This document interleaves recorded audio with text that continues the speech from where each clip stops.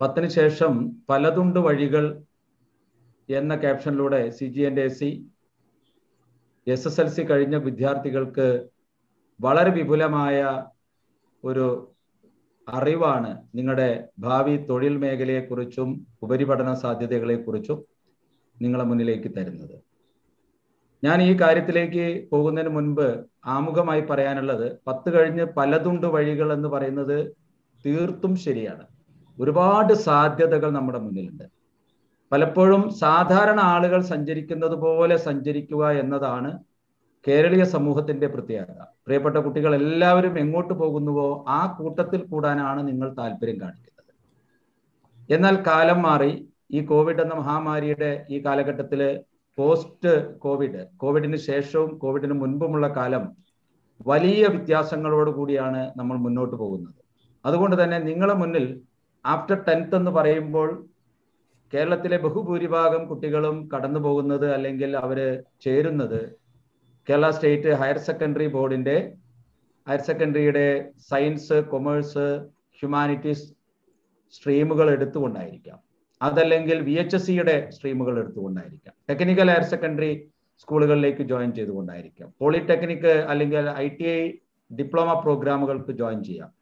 ചില കൂട്ടരെങ്കിലും വളരെ ചെറിയ ഷോർട്ട് ടേം കോഴ്സുകളിലൂടെ പഠിച്ചു മുന്നോട്ട് പോകുന്ന ആളുകളുണ്ടാവും. വളരെ വ്യക്തമായി ഞാൻ ഇവിടെ പറയാൻ ആഗ്രഹിക്കുന്ന ഈ സെഷൻ തുടങ്ങുന്നതിന് മുൻപ് നമ്മൾ ഏത് കോഴ്സിനാണ് സാധ്യത എന്നതിൽ ഒരർത്ഥവുമില്ല. നമ്മൾ എടുക്കുന്ന കോഴ്സ് നമ്മൾ കണ്ടറിഞ്ഞ് നമ്മുടെ കഴിവിനനുസരിച്ച്, അഭിരുചി അനുസരിച്ച്, താല്പര്യമനുസരിച്ച് നമുക്ക് ഉപയോഗപ്പെടുത്താൻ കഴിയുന്ന രീതിയിലുള്ള വിഷയമാണ് എങ്കിൽ വളരെ വിപുലമായ സാധ്യതകളാണ് നമുക്ക് തുറന്നു തരുന്നത്. ആ ഒരു സത്യം മനസ്സിൽ കണ്ടുകൊണ്ടായിരിക്കണം അല്ലെങ്കിൽ മനസ്സിലാക്കിക്കൊണ്ടായിരിക്കണം പ്രിയപ്പെട്ട വിദ്യാർത്ഥികൾ ഈ കാര്യങ്ങളെക്കുറിച്ച് മനസ്സിലാക്കേണ്ടത്. ഇവിടെ അടുത്ത ദിവസം നമുക്ക് കൊമേഴ്സ് സ്ട്രീമിനെ കുറിച്ച് പരിചയപ്പെടുത്തുന്നു. അതിൻ്റെ അടുത്ത ദിവസം നമുക്ക് സയൻസ് സ്ട്രീമിനെ കുറിച്ച് പറയുന്നു. തുടർന്ന് അതർ കോഴ്സസിനെ കുറിച്ചും പറയുന്നുണ്ട്. എല്ലാ കോഴ്സുകളെ കുറിച്ചും നിങ്ങൾ കാണുകയും മനസ്സിലാക്കുകയും ചെയ്യണം. അത് വളരെ പ്രധാനപ്പെട്ടതാണ്.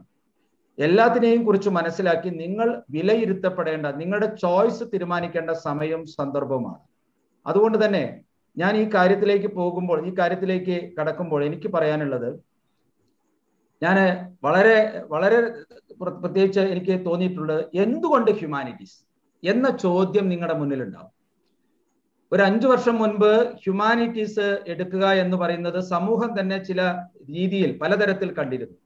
സയൻസ്, കൊമേഴ്സ്, ഹ്യൂമാനിറ്റീസ് എന്ന ഒരു ക്രമം, ഒരു ഹെറാർക്കി ഡെവലപ്പ് ചെയ്തിരുന്നു. പക്ഷെ കഴിഞ്ഞ 5 വർഷമായിട്ട് വലിയ മാറ്റങ്ങളാണ് ഉണ്ടായിട്ട്.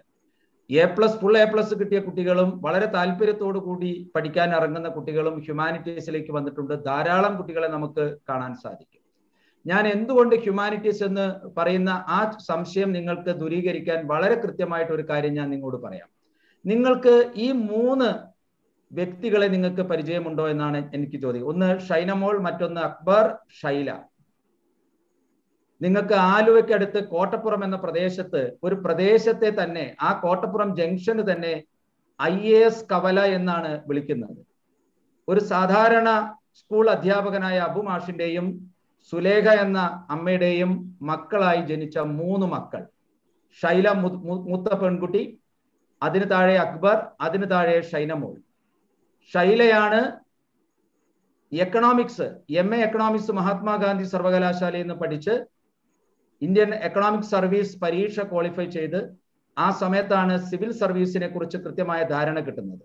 സിവിൽ സർവീസ് പരീക്ഷയിൽ 2003 ഒറ്റ തവണ പരിശ്രമത്തിൽ തന്നെ 34ാമത്തെ റാങ്ക് നേടിക്കൊണ്ട് ഷൈല IAS നേടി ഇന്ന് മഹാരാഷ്ട്രയിലെ ഒരു ജില്ലാ കളക്ടറാണ്. അഭിമാനകരമായ ആ പെൺകുട്ടി, അഭിമാനകരമായ ഒരു വ്യക്തിത്വം. ഒരു പ്രശ്നം എന്താണെന്ന് വെച്ച് കഴിഞ്ഞാല്, ഇതാണ് നമ്മളെ കുട്ടികളെ പറ്റ അവസ്ഥ. ഫുൾ A+ കിട്ടിയിട്ട് ഹ്യൂമാനിറ്റീസ് എങ്ങനെ എടുക്കാൻ തീരുമാനിച്ചാൽ അപ്പൊ തുടങ്ങി. അതൊന്ന് സാർ അതിലൊന്ന് പറയുകയാണെങ്കിൽ കുട്ടികൾ കുറച്ചുകൂടെ മനസ്സിലാവും. വളരെ വളരെ വ്യക്തമായിട്ട് ഞാനത് പറയാൻ കാരണം, ഷൈലയും അതുപോലെ തന്നെ പിന്നെ അക്ബർ IPS ആണ് നേടിയത്. 2005-ലാണ് IPS. 2007 ഷൈനമോൾ IAS നേടി. ഷൈനമോള് പിന്നെ കൊല്ലം ജില്ലാ കലക്ടറായിരുന്നു, മലപ്പുറം ജില്ലാ കലക്ടറായിരുന്നു, ഒട്ടനവധി പദവികളിൽ എത്തിയിട്ടുള്ള ഈ 3 ആളുകൾ നമുക്ക് പറഞ്ഞു തരുന്ന ഒരു പാഠമുണ്ട്. നിങ്ങളുടെ ലക്ഷ്യം കൃത്യമായി തീരുമാനിച്ചുറപ്പിച്ചാൽ, നിങ്ങൾ എക്കണോമിക്സ്, ഹ്യൂമാനിറ്റീസ് വിഷയങ്ങളാണ് എടുക്കുന്നതെങ്കിലും, സയൻസ് ആണ് എടുക്കുന്നതെങ്കിലും, കൊമേഴ്സ് ആണെന്ന് എടുക്കുന്നതെങ്കിലും, നിങ്ങൾക്ക് കൃത്യമായ ലക്ഷ്യബോധം നിങ്ങളുടെ കരിയറുമായി ബന്ധപ്പെട്ട് ഉപരിപഠനത്തെക്കുറിച്ച് നിങ്ങൾക്കുണ്ടെങ്കിൽ, കേരളത്തിനെന്നല്ല ഒരു പ്രദേശത്തിന്റെ അഭിമാനകരമായിട്ടുള്ള ആളുകളെ ഞാൻ നിങ്ങൾക്ക് പരിചയപ്പെടുത്തിയത് അതിനു വേണ്ടിയാണ്. ഇവിടെ നിങ്ങൾക്ക് ഫുൾ A+ കിട്ടിയ കുട്ടികൾ ഹ്യൂമാനിറ്റീസ് എടുക്കുമ്പോൾ സംശയമുണ്ടെങ്കിൽ ഒട്ടും സംശയിക്കേണ്ടതില്ല. നിങ്ങളുടെ യഥാർത്ഥ തീരുമാനമായിരിക്കണം. മറ്റൊരാൾ നിങ്ങളെ സമ്മർദ്ദത്തിൽ, ഒരിക്കലും മറ്റുള്ള ഒരാളുടെ ജീവിതത്തെ അനുകരിക്കാൻ നിങ്ങൾ ശ്രമിക്കരുത്. അവരുടെ നല്ല വശങ്ങൾ നിങ്ങൾക്ക് ശീലങ്ങളാക്കി മാറ്റിയെടുക്കാൻ പറ്റും. ഒരുപക്ഷെ ഷൈനയുടെ രീതികളാണ് അക്ബർ പാലിച്ചിട്ടുണ്ടെങ്കിൽ, അല്ലെങ്കിൽ ഷൈനമോള് സ്വീകരിച്ചിട്ടുണ്ടെങ്കിൽ, ഇത് നിങ്ങൾക്ക് എങ്ങനെയാണ് ആളുകൾ അവരുടെ ജീവിത ലക്ഷ്യത്തിലേക്ക് എത്തിയിട്ടുള്ളത് എന്ന് നിങ്ങൾ പരിശോധിക്കണം. ഒരുപക്ഷെ നിങ്ങളുടെ ബന്ധുക്കൾ, നിങ്ങളുടെ രക്ഷിതാക്കൾ, നിങ്ങളുടെ സുഹൃത്തുക്കൾ, മറ്റ് അധ്യാപകർ ഉൾപ്പെടെ പലതരത്തിലുള്ള കമന്റ്സുകൾ നിങ്ങളെ മുന്നിലേക്ക് വരും. നിങ്ങൾ ആകെ ആശയക്കുഴപ്പത്തിലേക്ക് വരാം. ഹ്യൂമാനിറ്റീസ് വേണോ, കൊമേഴ്സ് വേണോ, സയൻസ് വേണോ? എനിക്ക് പറയാനുള്ളത്, നിങ്ങളുടെ യഥാർത്ഥ അഭിരുചി, താല്പര്യം എന്താണ് എന്ന് മനസ്സിലാക്കിയാൽ, നിങ്ങൾക്ക് ഹ്യൂമാനിറ്റീസ് ആണ് നിങ്ങൾ തിരഞ്ഞെടുക്കുന്നതെങ്കിൽ തീർച്ചയായും നിങ്ങൾ അറിഞ്ഞിരിക്കേണ്ട ചില കാര്യങ്ങളാണ് ഈ സെഷനിൽ ഞാനും വിഷയത്തിലേക്ക് പോകും മുമ്പ് നമുക്ക് എന്തൊക്കെയാണ് ഒരു പ്ലാനിങ്ങിനെ കുറിച്ച് സാറൊന്ന് ജസ്റ്റ് മനസ്സിലാക്കി പോകുന്നത്. അതാണ് നമുക്ക് അടുത്ത സ്ലൈഡിലേക്ക് മാറ്റും. ഞാൻ അതുകൊണ്ടാണ് പ്രിയപ്പെട്ട കുട്ടികളെ, നിങ്ങളുടെ കരിയർ, നിങ്ങളുടെ ഉപരിപഠനത്തിലേക്ക് നിങ്ങൾ പോകുമ്പോൾ ഒരു കാര്യം ഞാൻ നിങ്ങളോട് വ്യക്തമായി പറയാൻ ആഗ്രഹിക്കുകയാണ്. ഈ SSLC കഴിഞ്ഞുള്ള +1 +2, ഞാനത് ആവർത്തിച്ച് പറയുന്നത് എന്തിനാണ് വേണ്ടിയെന്ന് വെച്ചാൽ, +1 +2 നിങ്ങൾ എങ്ങനെയാണോ നിങ്ങളുടെ ജീവിതത്തെ നോക്കിക്കാണുന്നത്, നിങ്ങളുടെ ജീവിതത്തെ കരുപിടിപ്പിക്കാൻ നിങ്ങൾ എന്തെല്ലാം ചെയ്യാൻ സാധിക്കുമെന്ന് നിങ്ങൾ വ്യക്തതയോടുകൂടി ചെയ്തു തീർത്തുവോ, അതായിരിക്കും വരാൻ പോകുന്ന 70 കൊല്ലം 60 കൊല്ലം ബാക്കിയുള്ള കാലം മുഴുവൻ നിങ്ങൾക്ക് ജീവിതത്തിന് വളരെ ആനന്ദകരമായ അവസ്ഥാവിശേഷം ഉണ്ടാക്കുക. ഞാൻ അതിലേക്ക് പോകുന്നതിന് മുമ്പ് ഈ കരിയർ പ്ലാൻ നിങ്ങൾ എങ്ങനെ തയ്യാറാക്കണം എന്ന് പറയുന്നതിന് മുൻപ് ഞാൻ ഒരു കാര്യം പറയാൻ ആഗ്രഹിക്കുന്നു. കരിയറും ജോബും തമ്മിലുള്ള വ്യത്യാസം നിങ്ങൾ അറിയണം. നിങ്ങൾ സാധാരണ കണ്ടു കാണും, പല ആളുകളും ജോലി ചെയ്യുന്നിടത്ത് ഉറങ്ങിക്കിടക്കുന്നത് കാണാറുണ്ട്. പല ആളുകളും ജോലി ചെയ്യുമ്പോൾ നിങ്ങൾക്ക് പലപ്പോഴും കണ്ടു കാണും. ഞാൻ ആളുകളുടെ വിഷയങ്ങൾ പറയുന്നില്ല. നിങ്ങൾ റോഡിലേക്ക് ഇറങ്ങിക്കഴിഞ്ഞാൽ പോലീസുകാരെ നിങ്ങൾ കാണുന്നുണ്ടാവും, അധ്യാപകരെ നിങ്ങൾ കാണുന്നുണ്ടാവും, അതുപോലെ തന്നെ നിങ്ങൾ ബസ്സിലെ ജീവനക്കാരെ കാണുന്നുണ്ടാവും, പലതരം ഓഫീസിൽ നിങ്ങൾ കണ്ടത്. അവരുടെ ഇടപെടലുകൾ കണ്ടാൽ അറിയാം യഥാർത്ഥത്തിൽ ഇഷ്ടപ്പെടുന്ന തൊഴിലാണ് അവർ ചെയ്യുന്നത്. പല ആളുകളും വളരെ അലസമായിട്ട്, വളരെ താല്പര്യമില്ലാതെ ചെയ്യുന്നത് കാണാം. അതിനർത്ഥം അവരെടുത്ത ജോലി, അല്ലെങ്കിൽ ഒരു ജോലി പോലെയാണ് ചെയ്യുന്നത്. നമുക്ക് പ്രതിഫലം കിട്ടി അതിനനുസരിച്ച് തീർക്കുന്ന ഒരു ഉത്തരവാദിത്തം, ചുമതലാബോധത്തിന്റെ മാത്രമായിട്ട് നമ്മൾ ചെയ്യുന്നത്. അതിലേക്ക് നിങ്ങൾ തൊഴിലിനെ നോക്കിക്കാണരുത്. നിങ്ങളുടെ ജീവിതോപാധിയായിട്ട് അഭിനിവേശത്തോടു കൂടി നിങ്ങൾ ഒരു മേഖല കണ്ടെത്തിയാൽ നിങ്ങൾക്ക് അതിൽ പടിപടിയായി ഉയരാൻ സാധിക്കും. അതാണ് നിങ്ങളുടെ തൊഴിൽ അല്ലെങ്കിൽ കരിയർ എന്ന് നിങ്ങൾ മനസ്സിലാക്കുക, തൊഴിൽ മേഖല എന്ന് മനസ്സിലാക്കുക. അവിടെ നിങ്ങൾക്ക് വേണ്ടത് നിങ്ങളുടെ അഭിരുചി, നിങ്ങളുടെ താല്പര്യം, നിങ്ങളുടെ ശേഷികൾ, കഴിവുകൾ. ഹ്യൂമാനിറ്റീസിന് വരുന്ന കുട്ടികളോട് എനിക്ക് പറയാനുള്ളത്, വളരെ വ്യക്തമായി പറയാൻ ആഗ്രഹിക്കുന്ന കാര്യം, സയൻസ് ആയാലും കൊമേഴ്സ് ആയാലും മറ്റേത് വിഷയമായാലും ഹ്യൂമാനിറ്റീസിന് വരുന്ന കുട്ടികൾക്കുള്ളത് അവരുടെ ക്രിയേറ്റിവിറ്റി പരമാവധി ഉപയോഗപ്പെടുത്താൻ സാധിക്കും. ക്രിയേറ്റിവിറ്റി എന്ന് പറയുന്നത് നിങ്ങളുടെ വളരെ നൂതനമായ ചിന്തകളും പ്രവർത്തന ശൈലികളും നിങ്ങൾക്ക് ഉപയോഗപ്പെടുത്താൻ പറ്റും. നിങ്ങളുടെ സെൽഫ് എക്സ്പ്രഷൻസ് നിങ്ങൾക്ക് കൂടുതൽ ഉണ്ടാക്കാൻ സാധിക്കുന്ന ഒരു മേഖലയാണ്. ഒന്നുകൂടി പറഞ്ഞാൽ, നിങ്ങൾക്ക് ഒന്നുകൂടിയും സ്വതന്ത്രമായി നിങ്ങളുടെ പഠന മേഖലയെ നോക്കിക്കാണാനും ഉപയോഗപ്പെടുത്താനും നിങ്ങൾക്ക് കഴിയുന്നത് ഹ്യൂമാനിറ്റീസ്, മാനവിക വിഷയങ്ങളായിരിക്കും. അത് പലപ്പോഴും വലിയ തോതിലുള്ള ആനന്ദം നമുക്ക് തരും. നമ്മൾ അതിൽ മാസ്റ്റർ ആകുക എന്നുള്ളതാണ്. അതുകൊണ്ട് നിങ്ങളുടെ കരിയർ പ്ലാൻ തയ്യാറാക്കുമ്പോൾ നിങ്ങൾ ഐഡന്റിഫൈ യുവർ കരിയർ ഓപ്ഷൻസ്. നിങ്ങൾക്ക് കഴിയുന്നത് എന്താണ്, നിങ്ങളുടെ അഭിരുചി, നിങ്ങളുടെ താല്പര്യം അനുസരിച്ച് നിങ്ങൾ കണ്ടുവച്ചിട്ടുള്ള തൊഴിൽ മേഖലകൾ ഏതെല്ലാമാണ് എന്ന് നിങ്ങൾ മനസ്സിലാക്കുക. ഉദാഹരണമായി, നിങ്ങൾ ജേർണലിസ്റ്റ് ആകുന്നു എന്ന് മനസ്സിലാക്കുക. നിങ്ങൾ കാണുന്നത് ഒരു ടിവിയിലുള്ള വാർത്താ വായനക്കാരനെയോ അല്ലെങ്കിൽ പത്രത്തിൽ എഴുതിയിട്ടുള്ള മനോഹരമായ എഴുത്തുകൾ കണ്ടുകൊണ്ടോ ഒരു ജേർണലിസ്റ്റിനെ നിങ്ങൾക്ക് വിലയിരുത്താൻ പറ്റും. നിങ്ങൾ അതിൽ ആകർഷണീയത വന്നു എന്ന് വിചാരിക്കുക. നിങ്ങൾക്ക് അത് കഴിവുണ്ടോ എന്ന് നിങ്ങൾ സ്വയം പരിശോധിക്കുക. അങ്ങനെ നിങ്ങളുടെ ഓപ്ഷൻസ് നിങ്ങൾ കണ്ടെത്തുകയും അതിൽ നിന്ന് ഒരു 5 or 6 ഓപ്ഷൻസ് ഉണ്ടെങ്കിൽ അതിൽ നിന്ന് നിങ്ങൾ അതിന് മുൻഗണന, പ്രയോറിറ്റൈസ് ചെയ്യുക, മുൻഗണന നടത്തേണ്ടതുണ്ട്. ആ മുൻഗണന പ്രകാരം നിങ്ങൾ അതിനെ താരതമ്യം ചെയ്തുകൊണ്ട് യഥാർത്ഥ ചോയ്സിലേക്ക് നിങ്ങൾ വരണം. എപ്പോഴും നമ്മളുടെ ചോയ്സ് വളരെ പ്രധാനമാണ്. എന്നെ കേട്ടുകൊണ്ടിരിക്കുന്ന കുട്ടികൾ ശരിക്കും ശ്രദ്ധിക്കണം. നിങ്ങളുടെ രക്ഷിതാക്കൾ നിങ്ങളോടൊപ്പം കേൾക്കുന്നുണ്ടെങ്കിൽ അവർ പറയുന്ന ചോയ്സ് നിങ്ങൾ എടുക്കുക എന്നല്ല, നിങ്ങൾക്കത് ചോയ്സ് ആണ് എന്ന് ഉറപ്പുവരുത്തണം. നിങ്ങൾ എടുക്കുന്നത് നിങ്ങളുടെ ചോയ്സ് ആയിരിക്കണം. Life is A journey between birth and death. ജീവിതം എന്ന് പറയുന്നത് മരണത്തിന്റെയും ജനനത്തിന്റെയും ഇടയിലുള്ള ഒരു യാത്രയാണ്. അതിനിടയിൽ ആൽഫബറ്റ്സ്, 2 ആൽഫബറ്റാണ് ഞാൻ പറഞ്ഞത്, ബി ആൻഡ് ഡി എന്ന് പറയുന്നതിന്റെ ഇടയിലുള്ള ഒരു ആൽഫബറ്റാണ് സി. C means choice. നിങ്ങളുടെ ജീവിതത്തിൽ എന്ത് ചോയ്സ് ആണ്? ഞാൻ പ്രിയപ്പെട്ട കുട്ടികളെ നിങ്ങളോട് പറയുന്നു, നിങ്ങളുടെ കരിയർ ഒരു ചോയ്സ് ആണ്. ലൈഫിൽ ഏറ്റവും ഇമ്പോർട്ടന്റ് ആയിട്ടുള്ള ചോയ്സ് ആണ് നിങ്ങളുടെ career. Second one your life partner. ഇത് രണ്ടും നിങ്ങൾക്ക് മിസ്സാവരുത്. അത് രണ്ടും നിങ്ങൾക്ക് തെറ്റിപ്പോകാൻ ഇടവരരുത്. ഇത് രണ്ടും തെറ്റിക്കഴിഞ്ഞാൽ നിങ്ങൾക്ക് റീപ്ലേ ചെയ്യാൻ കുറച്ച് ബുദ്ധിമുട്ടായിരിക്കും. വളരെ കരുതലോടെ എടുക്കേണ്ട 2 കാര്യങ്ങളാണ്. എൻ്റെ ജീവിതത്തിൽ ഞാൻ ശ്രദ്ധിച്ച 2 കാര്യങ്ങൾ നിങ്ങളോട് ഞാൻ പങ്കുവയ്ക്കാൻ ആഗ്രഹിക്കുകയാണ്.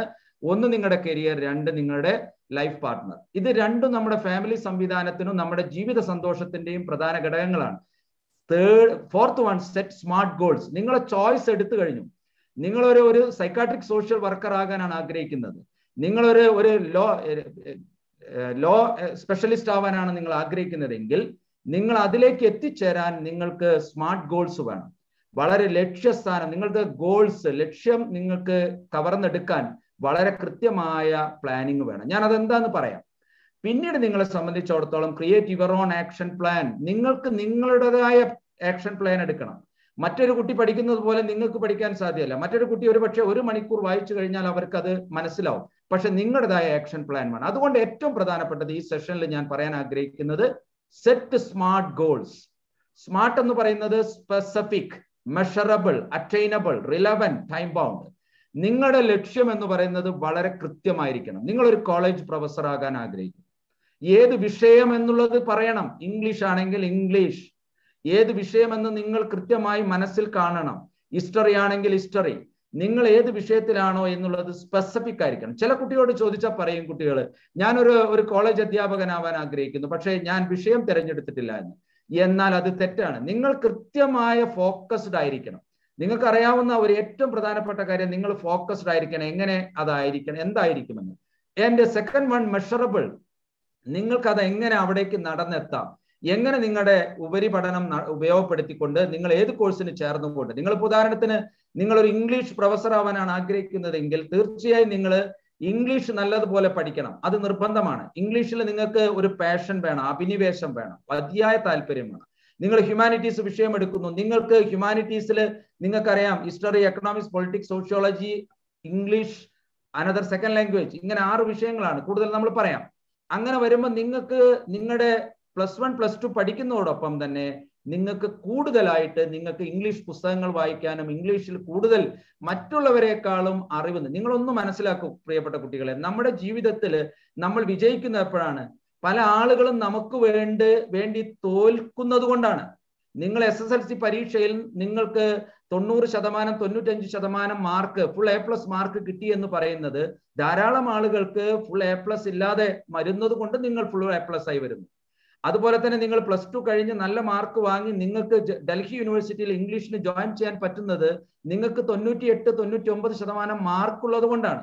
ആ മാർക്കിലേക്ക് നിങ്ങൾ എത്തണമെങ്കിൽ കൃത്യമായ നിങ്ങൾക്ക് വഴികൾ നിങ്ങളുടെ മനസ്സിലേക്ക് വരണം. അതിനനുസരിച്ചുള്ള തയ്യാറെടുപ്പുകൾ വേണം. Measurable, attainable. നിങ്ങൾക്കത് അറ്റൈൻ ചെയ്യാൻ പറ്റുന്നതായിരിക്കണം. 50% മുകളിലെങ്കിലും നിങ്ങൾക്കത് സാധ്യതയുണ്ട് എന്ന് ഇവിടെ വെച്ച് നിങ്ങൾ തീരുമാനിക്കണം. നിങ്ങളൊരു വിഷയം തിരഞ്ഞെടുക്കുമ്പോൾ നിങ്ങളുടെ സാധ്യത എന്നുള്ളത് നിങ്ങൾ അസസ് ചെയ്യണം. ഇതൊക്കെ നിങ്ങൾക്ക് സ്വന്തമായി അസസ് ചെയ്യാൻ പറ്റുന്നതാണ്. ഇതിൽ നിങ്ങളെ സഹായിക്കാൻ നിങ്ങളുടെ രക്ഷിതാക്കളുണ്ട്, നിങ്ങളെ സഹായിക്കാൻ നിങ്ങളുടെ അധ്യാപകരുണ്ട്, സ്കൂളിലുള്ള CGSEയുടെ കരിയർ ഗൈഡുമാരുണ്ട്. നിങ്ങൾക്കൊരു ടെലിഫോൺ കോളിലൂടെ നിങ്ങളുടെ സംശയങ്ങൾ തീർത്തു തരാനുണ്ട്. പക്ഷേ ശ്രമിക്കേണ്ടത് ആരാണ്? Your single step very important. അതുകൊണ്ട് തന്നെ നിങ്ങൾ ആലോചിക്കുക, അറ്റൈനബിൾ, റിലവന്റ് ആണോ നോക്കണം. നിങ്ങൾ ഏതെങ്കിലും ഒരു മേഖല, നിങ്ങൾക്ക് പറ്റാത്തൊരു മേഖല, നമ്മുടെ നാട്ടിൽ സാധ്യമല്ലാത്തൊരു മേഖലയാണോ എന്ന് കൂടി പരിശോധിക്കണം. റിലവന്റ് ആയിരിക്കണം. നിങ്ങൾ പഠിച്ച് ഒരു 6 വർഷം കൊണ്ട് പഠിച്ചെത്തുന്ന ഒരു സന്ദർഭത്തിൽ അത് നിങ്ങൾക്ക് നിങ്ങളുടെ കരിയർ ആയിട്ട് നിങ്ങൾക്ക് കാണാൻ പറ്റുമോ എന്ന് ചോദിക്കണം. അതിനാണ് നിങ്ങൾ നിങ്ങളുടെ കരിയർ ഗൈഡ് അധ്യാപകരുടെ സഹായങ്ങളൊക്കെ തേടേണ്ടത്. റിലവന്റ് ആണോ, സാധ്യത നമുക്ക് എത്രമാത്രം, ടൈം ബൗണ്ട്. നിങ്ങളതൊരു 20 വർഷം കൊണ്ട് പഠിച്ചെടുക്കുന്നതല്ല. നിങ്ങൾക്ക് SSLC കഴിഞ്ഞ് ഒരു 2 വർഷം +2, 5 വർഷത്തെ ഉപരിപഠനം, ഒരു 7 വർഷം കൊണ്ട് പരമാവധി പോയാൽ നിങ്ങൾക്ക് അവിടെ എത്തിച്ചേരാൻ കഴിയണം. ഇങ്ങനെ ടൈം ബൗണ്ട് ആയിട്ട് എത്തിച്ചേരാൻ പറ്റുന്ന ഒരു സ്മാർട്ട് ഗോൾ സെറ്റ് ചെയ്യുക എന്നതാണ് ഏറ്റവും പ്രധാനം. പ്രിയപ്പെട്ട കുട്ടികളെ, നിങ്ങൾ മനസ്സിലാക്കുക, നിങ്ങളുടെ ജീവിതത്തിൽ ഈ പറയുന്ന നിങ്ങളുടെ അഭിരുചി, നിങ്ങളുടെ ജന്മസിദ്ധമായ കഴിവുകൾ നോക്കുക. നിങ്ങൾ ഒരിക്കലും, എനിക്ക് പറയാനുള്ള, ആവർത്തിച്ചു പറയാൻ ആഗ്രഹിക്കുന്ന കാര്യം, ഒരിക്കലും മറ്റുള്ളവരുമായിട്ട് നിങ്ങൾ കമ്പയർ ചെയ്യേണ്ട.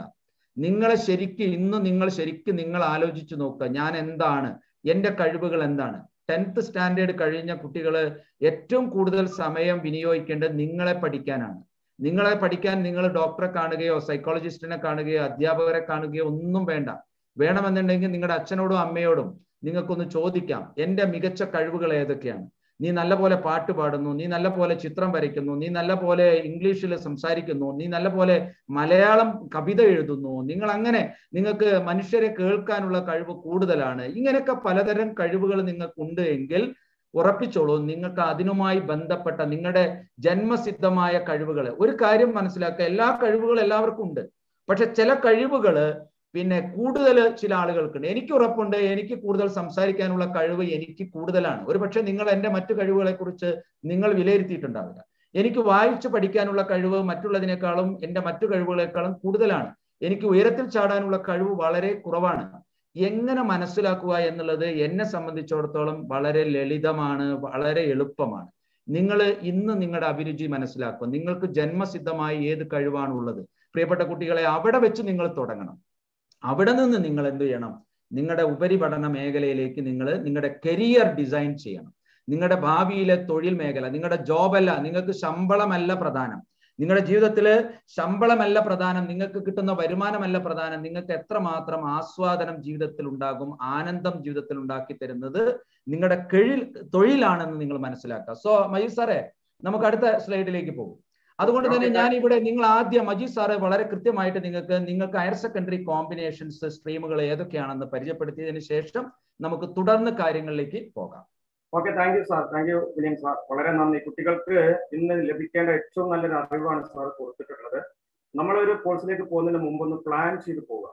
ഈ പ്ലാനിംഗ് ആണ് ഏറ്റവും പ്രധാനപ്പെട്ടത് എന്നുള്ളത് കുറഞ്ഞ സമയത്തിന്റെ ഉള്ളിൽ ഞങ്ങൾ നിങ്ങൾക്ക് നൽകിയെന്ന് വിചാരിക്കുന്നു. സ്മാർട്ടായിട്ടുള്ള ഗോളുകളെ കുറിച്ച് നമ്മൾ പറഞ്ഞു. നിങ്ങളെല്ലാം സ്മാർട്ടാണ്. 1000 കുട്ടികൾ ഇപ്പോൾ സൂമിൽ കറക്റ്റ് ഉണ്ട്, കൂടാതെ യൂട്യൂബ് ചാനൽ കണ്ടുകൊണ്ടിരിക്കുന്നുണ്ട്. സ്മാർട്ടായിട്ട് തന്നെ നമുക്ക് മുന്നോട്ട് പോകാം. ഇനി നമ്മൾ ഹയർ സെക്കൻഡറിയിലെ കോമ്പിനേഷൻസ് ആണ്.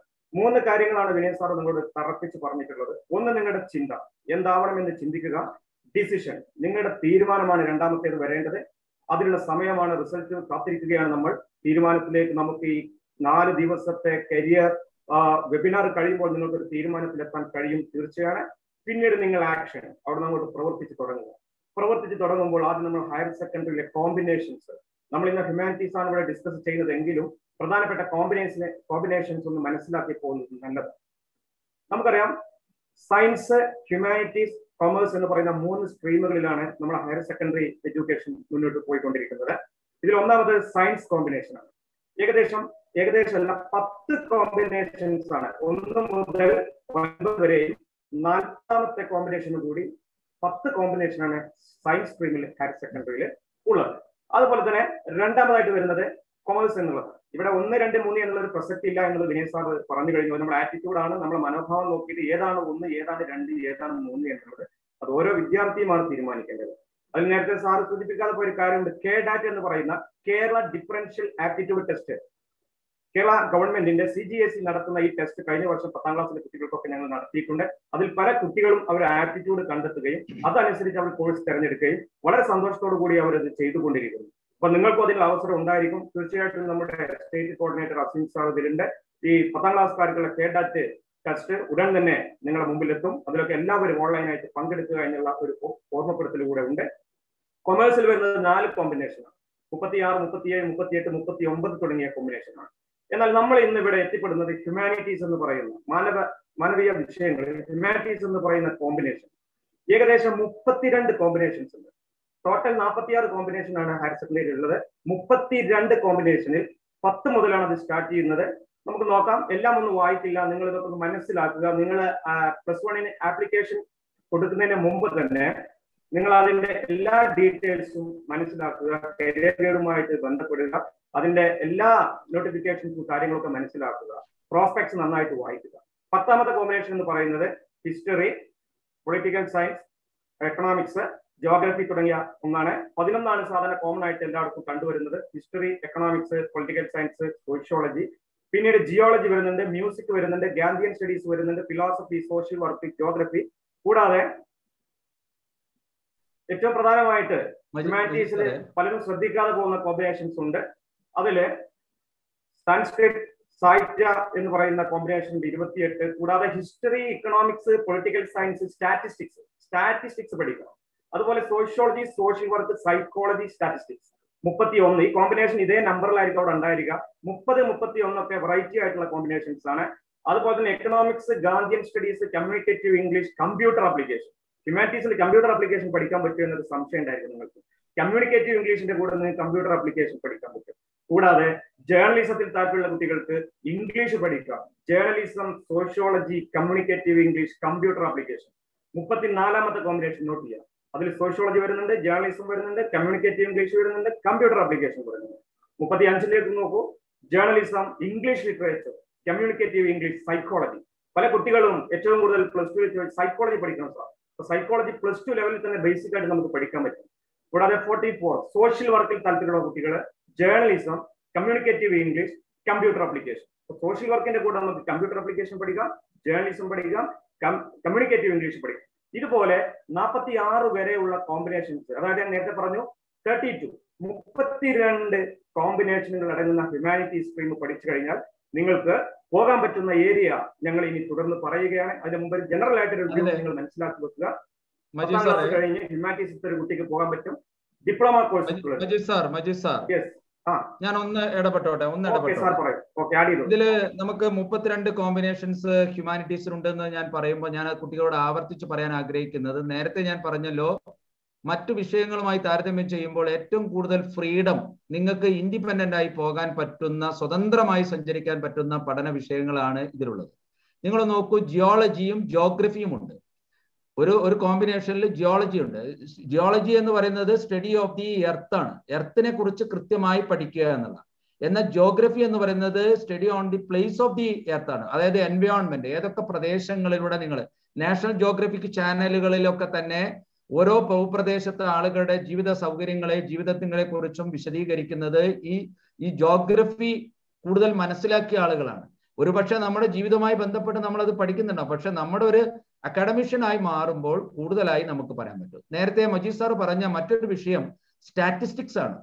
ഹ്യൂമാനിറ്റീസിലെ സ്റ്റാറ്റിസ്റ്റിക്സ് എന്ന് പറയുന്ന സ്ഥിതി വിവര കണക്കുകളാണ്. നമുക്ക് കൃത്യമായിട്ട് ഡാറ്റ പ്രോസസ്സിങ്ങും ഡാറ്റ ഇൻഫർമേഷൻസും ഡാറ്റ അനാലിസിസും ഒക്കെ നടത്താൻ പറ്റുന്നു. ഇന്നത്തെ ലോകത്ത് ഏറ്റവും സാധ്യതയുള്ള ഒരു മേഖലയാണ് data analysis. Data അനാലിസിസിൽ data analysis വളരെയാണ്. Business മാനേജ്മെന്റിലും മാർക്കറ്റിംഗിലും data analysis വളരുകയാണ്. അതുകൊണ്ട് തന്നെ മാത്തമെറ്റിക്സ്, നമ്പേഴ്സുമായിട്ട് അല്ലെങ്കിൽ മാത്തമെറ്റിക്സിനോട് കൂടുതൽ വളരെ ഡീപ്പായിട്ടുള്ള മാത്തമെറ്റിക്സ് അല്ല അവിടെ പറയുന്നതെങ്കിൽ ഇപ്പോൾ ഒരു ഡാറ്റ അനാലിസിസിനോട് താല്പര്യമുള്ള കുട്ടികൾക്ക് സ്റ്റാറ്റിസ്റ്റിക്സ് ഒരു കോമ്പിനേഷൻ ആയിട്ട് എടുത്തുകൊണ്ട് നിങ്ങൾക്ക് ആ ഹ്യൂമാനിറ്റീസ് സ്ട്രീം എടുത്തു കഴിഞ്ഞാൽ നിങ്ങൾക്ക് ഉപരിപഠനത്തിന് പോകാം, BSc സ്റ്റാറ്റിസ്റ്റിക്സിന് പോകാം. നിങ്ങൾക്ക് അതുപോലെ തന്നെ നിങ്ങൾക്ക് ഉപരിപഠനം കഴിഞ്ഞ് നിങ്ങൾക്ക് ഡാറ്റ സയൻസിലേക്ക് ഡൈവേർട്ട് ചെയ്യാനൊക്കെ സാധ്യതയുണ്ട്. പക്ഷേ ഇങ്ങനെ പോകുന്ന കുട്ടികളുടെ പ്രത്യേകത എന്താണ്? സയൻസ് എടുത്തു പോകുന്നതോ കൊമേഴ്സ് എടുത്തു പോകുന്നതിൽ നിന്ന് വ്യത്യസ്തമായിട്ടുള്ളത്, ഇവിടെ നമുക്ക് ഒന്നും കൂടി ഫ്രീഡത്തോടും സ്വതന്ത്രമായിട്ട് സഞ്ചരിക്കാൻ നമുക്ക് കഴിയും എന്നുള്ളതാണ് മറ്റൊന്ന്. നിങ്ങൾ നോക്കൂ, സോഷ്യൽ വർക്കിന്റെ പ്രാധാന്യം എന്ന് പറയുന്നത് നിങ്ങൾക്ക് വളരെ വ്യക്തമായി പ്രാക്ടീസ് ചെയ്ത് വലിയ സാമൂഹിക മാറ്റങ്ങൾക്ക് വഴി തെളിയിക്കുന്നതാണ്. Tata institute of social science ബോംബെയിൽ നിങ്ങൾ ഇപ്പോൾ ഉദാഹരണത്തിന് മേധാ Patkar Tata institute of social സയൻസിൽ പഠിച്ച ഒരു ബഹുമുഖ പ്രതിഭയാണ്. അവർ ലോകത്തെ ഏറ്റവും വലിയ പരിസ്ഥിതി പ്രവർത്തകയാണ്. നിങ്ങളൊന്ന് ആലോചിച്ച് നോക്കൂ, അവരുടെ ടാറ്റ ഇൻസ്റ്റിറ്റ്യൂട്ട് ഓഫ് സോഷ്യൽ സയൻസിൽ പഠിച്ച അറിവുകൾ ഉപയോഗപ്പെടുത്തിക്കൊണ്ടാണ് അവർ സമൂഹത്തിലേക്ക് നേരിട്ടിറങ്ങിയത്. ഓക്കെ, എനിക്ക് തോന്നുന്നത് ഇപ്പൊ നമ്മൾ 10th കുട്ടികളാണല്ലോ, നമുക്ക് ഇതൊരു ഓവർവ്യൂ കൊടുത്തതിന് ശേഷം ഓരോന്നും സമയത്ത് ഇവിടെ ജസ്റ്റ് ഒരു ഓവർവ്യൂ കൊടുക്കാം നമുക്ക് ആദ്യം. ഓരോ വിഷയം കൊടുക്കുന്ന കുറച്ചും കൂടെ കുട്ടികൾക്ക് ശ്രദ്ധിക്കാൻ പറ്റും. അപ്പൊ 10ാം ക്ലാസ്, അതെ, ഓക്കെ. അപ്പൊ ഹ്യൂമാനിറ്റീസ് അത് കഴിഞ്ഞാൽ നമുക്ക് 6 month മുതൽ 2 year വരെയുള്ള ഡിപ്ലോമ കോഴ്സുകളുണ്ട്. ഇപ്പൊ നിങ്ങൾ TTC എന്നൊക്കെ പറഞ്ഞിരുന്ന DEL എന്ന് പറഞ്ഞ diploma in elementary education, foreign language, hotel management, interior ഡിസൈനിലൊക്കെ നമുക്ക് 6 മാസത്തെ കോഴ്സുകൾ, 2 മാസത്തെ കോഴ്സുകൾ എടുക്കാം. പിന്നീട് നമ്മൾ പോകുന്നത് ഡിഗ്രി തലത്തിലേക്കാണ്. ഏകദേശം 3 മുതൽ 5 വർഷം വരെയുള്ള ഇന്റഗ്രേറ്റഡ് ഡിഗ്രി. അത് നമുക്ക് സാധാരണ BA ഹോണേഴ്സ് ഉണ്ട്, അതുപോലെ തന്നെ സാധാരണ ഡിഗ്രി ഉണ്ട്, ഇന്റഗ്രേറ്റഡ് ഡിഗ്രി ഉണ്ട്. അതിൽ BA, BBA, bachelor of library science തുടർന്ന് വരികയാണ്. എല്ലാം വിശദമായി ഞങ്ങൾ നിങ്ങൾക്ക് വേണ്ടി ഒരുക്കിയിട്ടുണ്ട്. നിങ്ങൾ ഇത് ഫുൾ കാണുക എന്നുള്ളതാണ് തുടക്കത്തിൽ എനിക്ക് പറയാനുള്ളത്. മൂന്നാമതായിട്ട് പ്രൊഫഷണൽ കോഴ്സുകൾ. ഇപ്പൊ ഹ്യൂമാനിറ്റീസ് ഒരു കുട്ടി പറയാണ്, സാർ എനിക്ക് പ്രൊഫഷണൽ കോഴ്സുകളിലേക്ക് പോകണം. CA, CMA തുടങ്ങിയ ICWA പ്രോഗ്രാംസുകളുണ്ട്. CS, കമ്പനി സെക്രട്ടറി തുടങ്ങിയ കോഴ്സുകൾ നിങ്ങൾക്ക് പോകാം, യാതൊരു പ്രശ്നമില്ല. അത് കൊമേഴ്സ് എടുത്ത കുട്ടിക്കും ഹ്യൂമാനിറ്റീസ് എടുത്ത കുട്ടിക്കും പോകാം. ഇവിടെയൊക്കെ നേരത്തെ വിനയ് സാർ പറഞ്ഞ അഭിരുചിയും നമുക്കിതിന്റെ മാത്തമാറ്റിക്കൽ ബേസ്, അക്കൗണ്ടിംഗ് ബേസ് ഉണ്ടെങ്കിൽ മാത്രമേ ആ കുട്ടികൾ പോകാൻ പറ്റുള്ളൂ. അപ്പൊ നിങ്ങൾ തീർച്ചയായിട്ടും തീരുമാനം എടുത്തുകൊണ്ട് മാനവിക വിഷയങ്ങൾ തുടർന്ന് പഠിക്കുക എന്നുള്ളതാണ്. ഇനി നേരത്തെ വിനയ് സാർ സൂചിപ്പിച്ചതുപോലെ നമ്മൾ ഇപ്പോൾ ഒരു ഓവർവ്യൂ ആണ് പറഞ്ഞിട്ടുള്ളത്. നിങ്ങൾ പ്ലാൻ ചെയ്യുക, ഇതിനെ കുറിച്ച് മനസ്സിലാക്കുക, ആപ്ലിക്കേഷൻ കൊടുക്കുമ്പോൾ വളരെ ശ്രദ്ധിക്കുക. നേരത്തെ കോമ്പിനേഷൻ പറഞ്ഞപ്പോൾ വിട്ടുപോയ ഒരു കാര്യമുണ്ട്. കഴിഞ്ഞ വർഷങ്ങളിലൊക്കെ ഈ ഒരു കൊറോണ തുടങ്ങുന്നതിന് മുമ്പുള്ള വർഷങ്ങളിൽ പലപ്പോഴും കുട്ടികൾ വിളിച്ച് പറയാറുണ്ട്, സാറേ ആപ്ലിക്കേഷൻ കൊടുത്തു എന്ന് പറഞ്ഞൊരു കുട്ടി എന്നെ വിളിച്ചു. ആ സമയത്ത് നമ്മുടെ സർക്കാർ ഇത് ക്ഷണിച്ചിട്ടില്ല, +1 ആപ്ലിക്കേഷൻ ക്ഷണിച്ചിട്ടില്ല. അപ്പൊ ഒരു കുട്ടി പറഞ്ഞു, അക്ഷയക്കാരൻ തന്നതാണ് ഫോം, ഞാൻ ഫില്ല് ചെയ്ത് കൊടുത്തു. അപ്പോ അക്ഷയക്കാര് കൊടുക്കുന്നതല്ല മക്കളെ, അല്ലെങ്കിൽ വേറെ ആരെങ്കിലും കൊടുക്കുന്നതല്ല, നിങ്ങളുടെ സുഹൃത്തുക്കൾ കൊടുക്കുന്നതല്ല. നിങ്ങൾ തീരുമാനിച്ചൊരു കോഴ്സ് എടുക്കുക. അവരുണ്ടാക്കുന്ന തൊട്ടടുത്ത സ്കൂളുകളുടെ ഒരു ലിസ്റ്റ് ഉണ്ടാക്കിയിട്ട് അവിടെയുള്ള കോമ്പിനേഷൻസ് ആണ് കൊടുക്കുക. അപ്പൊ നിങ്ങൾ ഏത് കോമ്പിനേഷൻ എന്നുള്ളത് തീരുമാനിക്കുക, അത് ഏത് സ്കൂൾ എന്നുള്ളത് തീരുമാനിക്കുക, നിങ്ങൾ ചുറ്റുപാടുകളെ അതിലേക്ക് വരുത്തുക, സ്കൂളിന്റെ ലെവൽ നിങ്ങൾ എത്രമാത്രം ഉണ്ട് എന്ന് ശ്രദ്ധിക്കുക, എത്തിപ്പെടാൻ പറ്റുമോ എന്നുള്ളത് ശ്രദ്ധിക്കുക. ഇത്തരം കാര്യങ്ങൾ ശ്രദ്ധിച്ചുകൊണ്ട് ഇനി വിനയ് സാർ നിങ്ങൾക്ക് ഓരോ വിഷയങ്ങളും, പ്രധാനമായിട്ടും കോർ സബ്ജക്റ്റുകളുണ്ട്. നമ്മൾ ഇത്രയും സബ്ജക്റ്റുകൾ പറഞ്ഞു, അതിന്റെ ഓരോ പ്രാധാന്യത്തെ കുറിച്ചും പറയും. വിനയ് സാർ ഹിസ്റ്ററിയെ കുറിച്ചൊന്നും ജസ്റ്റ് കുട്ടികൾക്ക് വളരെ ചെറിയ പോകാൻ കഴിയും. കുട്ടികൾ നമ്മൾ ഈ കാര്യങ്ങൾ പറയുമ്പോൾ അവരങ്ങനെ ആലോചിക്കുന്നുണ്ടാവും, ഹ്യൂമാനിറ്റീസ് വേണോ, സയൻസ് വേണോ, കൊമേഴ്സ് വേണോ. നിങ്ങൾ താരതമ്യം ചെയ്യുമ്പോൾ നിങ്ങളെയാണ് നോക്കേണ്ടത്. ഇവിടെ ഞാൻ പറഞ്ഞല്ലോ, നമ്മൾ മജീദ് സാർ പറഞ്ഞ പോലെ തന്നെ ഡിഗ്രി പ്രോഗ്രാമുകളുണ്ട്. ഇപ്പോൾ നമുക്കൊരു പുതിയൊരു ട്രെൻഡ് എന്ന് പറയുന്നത് ഹോണേഴ്സ് ഡിഗ്രി പ്രോഗ്രാം ഉണ്ട്. 4 വർഷത്തെ ഡിഗ്രി പ്രോഗ്രാമുകളുണ്ട്. 3 വർഷത്തെ ഡിഗ്രിയാണ് നമ്മൾ സർവ്വസാധാരണമായി കാണുന്നത്. ഹോണേഴ്സ് ഡിഗ്രി പ്രോഗ്രാമിന്റെ പ്രത്യേകത എന്ന് പറയുന്നത്, നമ്മൾ കൂടുതൽ ഉപരിപഠനം ആ വിഷയത്തിൽ ഊന്നിക്കൊണ്ട് പഠിക്കാൻ ആഗ്രഹിക്കുന്നുണ്ടെങ്കിൽ അത്തരം ഡിഗ്രി പ്രോഗ്രാമുകൾക്ക് നമുക്ക് പോകാം. ഡൽഹി യൂണിവേഴ്സിറ്റിയിലൊക്കെ ധാരാളം അത്തരത്തിലുള്ള ഓണേഴ്സ് പ്രോഗ്രാമുകളാണുള്ളത്. ഇവിടെ ഹിസ്റ്ററിയുടെ പ്രാധാന്യം, ഹിസ്റ്ററി എവർഗ്രീൻ സബ്ജക്റ്റ് ആണ്. നിങ്ങൾ ആലോചിച്ച് നോക്കൂ, ഈ നിങ്ങൾക്ക് ഹിസ്റ്റോറിയൻ ആകാനും അല്ലെങ്കിൽ ചരിത്രത്തെക്കുറിച്ച് കൃത്യമായിട്ട് മനസ്സിലാക്കി അത് നിങ്ങൾക്ക് വലിയ താല്പര്യത്തോടു കൂടി ഉപയോഗപ്പെടുത്താൻ സാധിക്കുന്നുവെങ്കിൽ ആർക്കിയോളജിസ്റ്റ് ആകാനും, അതുപോലെ തന്നെ നിങ്ങൾക്ക് ഡെമോഗ്രാഫർ ഒക്കെ ആവാൻ, പോപ്പുലേഷൻ സ്റ്റഡീസ് ഒക്കെ നടത്തിക്കൊണ്ട് ഒരു ജനതയുടെ അല്ലെങ്കിൽ ഒരു സമൂഹത്തിന്റെ പഴയകാല കാര്യങ്ങളിൽ വെച്ച് നമുക്ക് പുതിയ കാര്യത്തിലേക്ക് ഉപയോഗപ്പെടുത്താൻ പറ്റുന്ന ഒരു മേഖലയാണ് ഹിസ്റ്ററി. വളരെ സാധ്യതയാണ്. ആർക്കിയോളജിസ്റ്റ് ഒക്കെ എന്ന് പറയുമ്പോൾ നിങ്ങൾക്കറിയാം, ഇന്ത്യയിലെ ഏറ്റവും നല്ല ആർക്കിയോളജിസ്റ്റ് ആണ് KK മുഹമ്മദ്. അദ്ദേഹത്തെ നിങ്ങൾ ഞാൻ ഓർമ്മപ്പെടുത്തുകയാണ്. ഞാൻ അത്തരം ആളുകളെ നിങ്ങളെ മുന്നിലേക്ക് പരിചയപ്പെടുത്തുന്നത് എന്തിനാ വെച്ചാൽ നിങ്ങൾക്ക് ഒരു റോൾ മോഡൽ ഉണ്ടാകുന്നത് നല്ലതാണ്. എങ്ങനെ നമുക്ക് അതേപോലെ ഒരു ആർക്കിയോളജിസ്റ്റ് ആവുക എന്നല്ല, ഞാൻ ഹിസ്റ്ററി പഠിച്ചാൽ ഈ ലോകത്ത്, ഈ സമൂഹത്തിൽ ഞാൻ പുതിയതായിട്ട് എന്ത് ചെയ്യുമെന്ന് നിങ്ങൾ തീരുമാനിച്ചുറച്ചാൽ നിങ്ങൾക്ക് ഹിസ്റ്ററിയിലേക്ക് പോകാം. മറ്റൊരു പ്രധാനപ്പെട്ട ഏറ്റവും സാധ്യതയുള്ള മറ്റൊരു വിഷയമാണ് എക്കണോമിക്സ്. എനിക്ക് പറയാനുള്ളത് ഒരാളെ പോലെ ആകുക എന്നുള്ളതല്ല, അതിനേക്കാൾ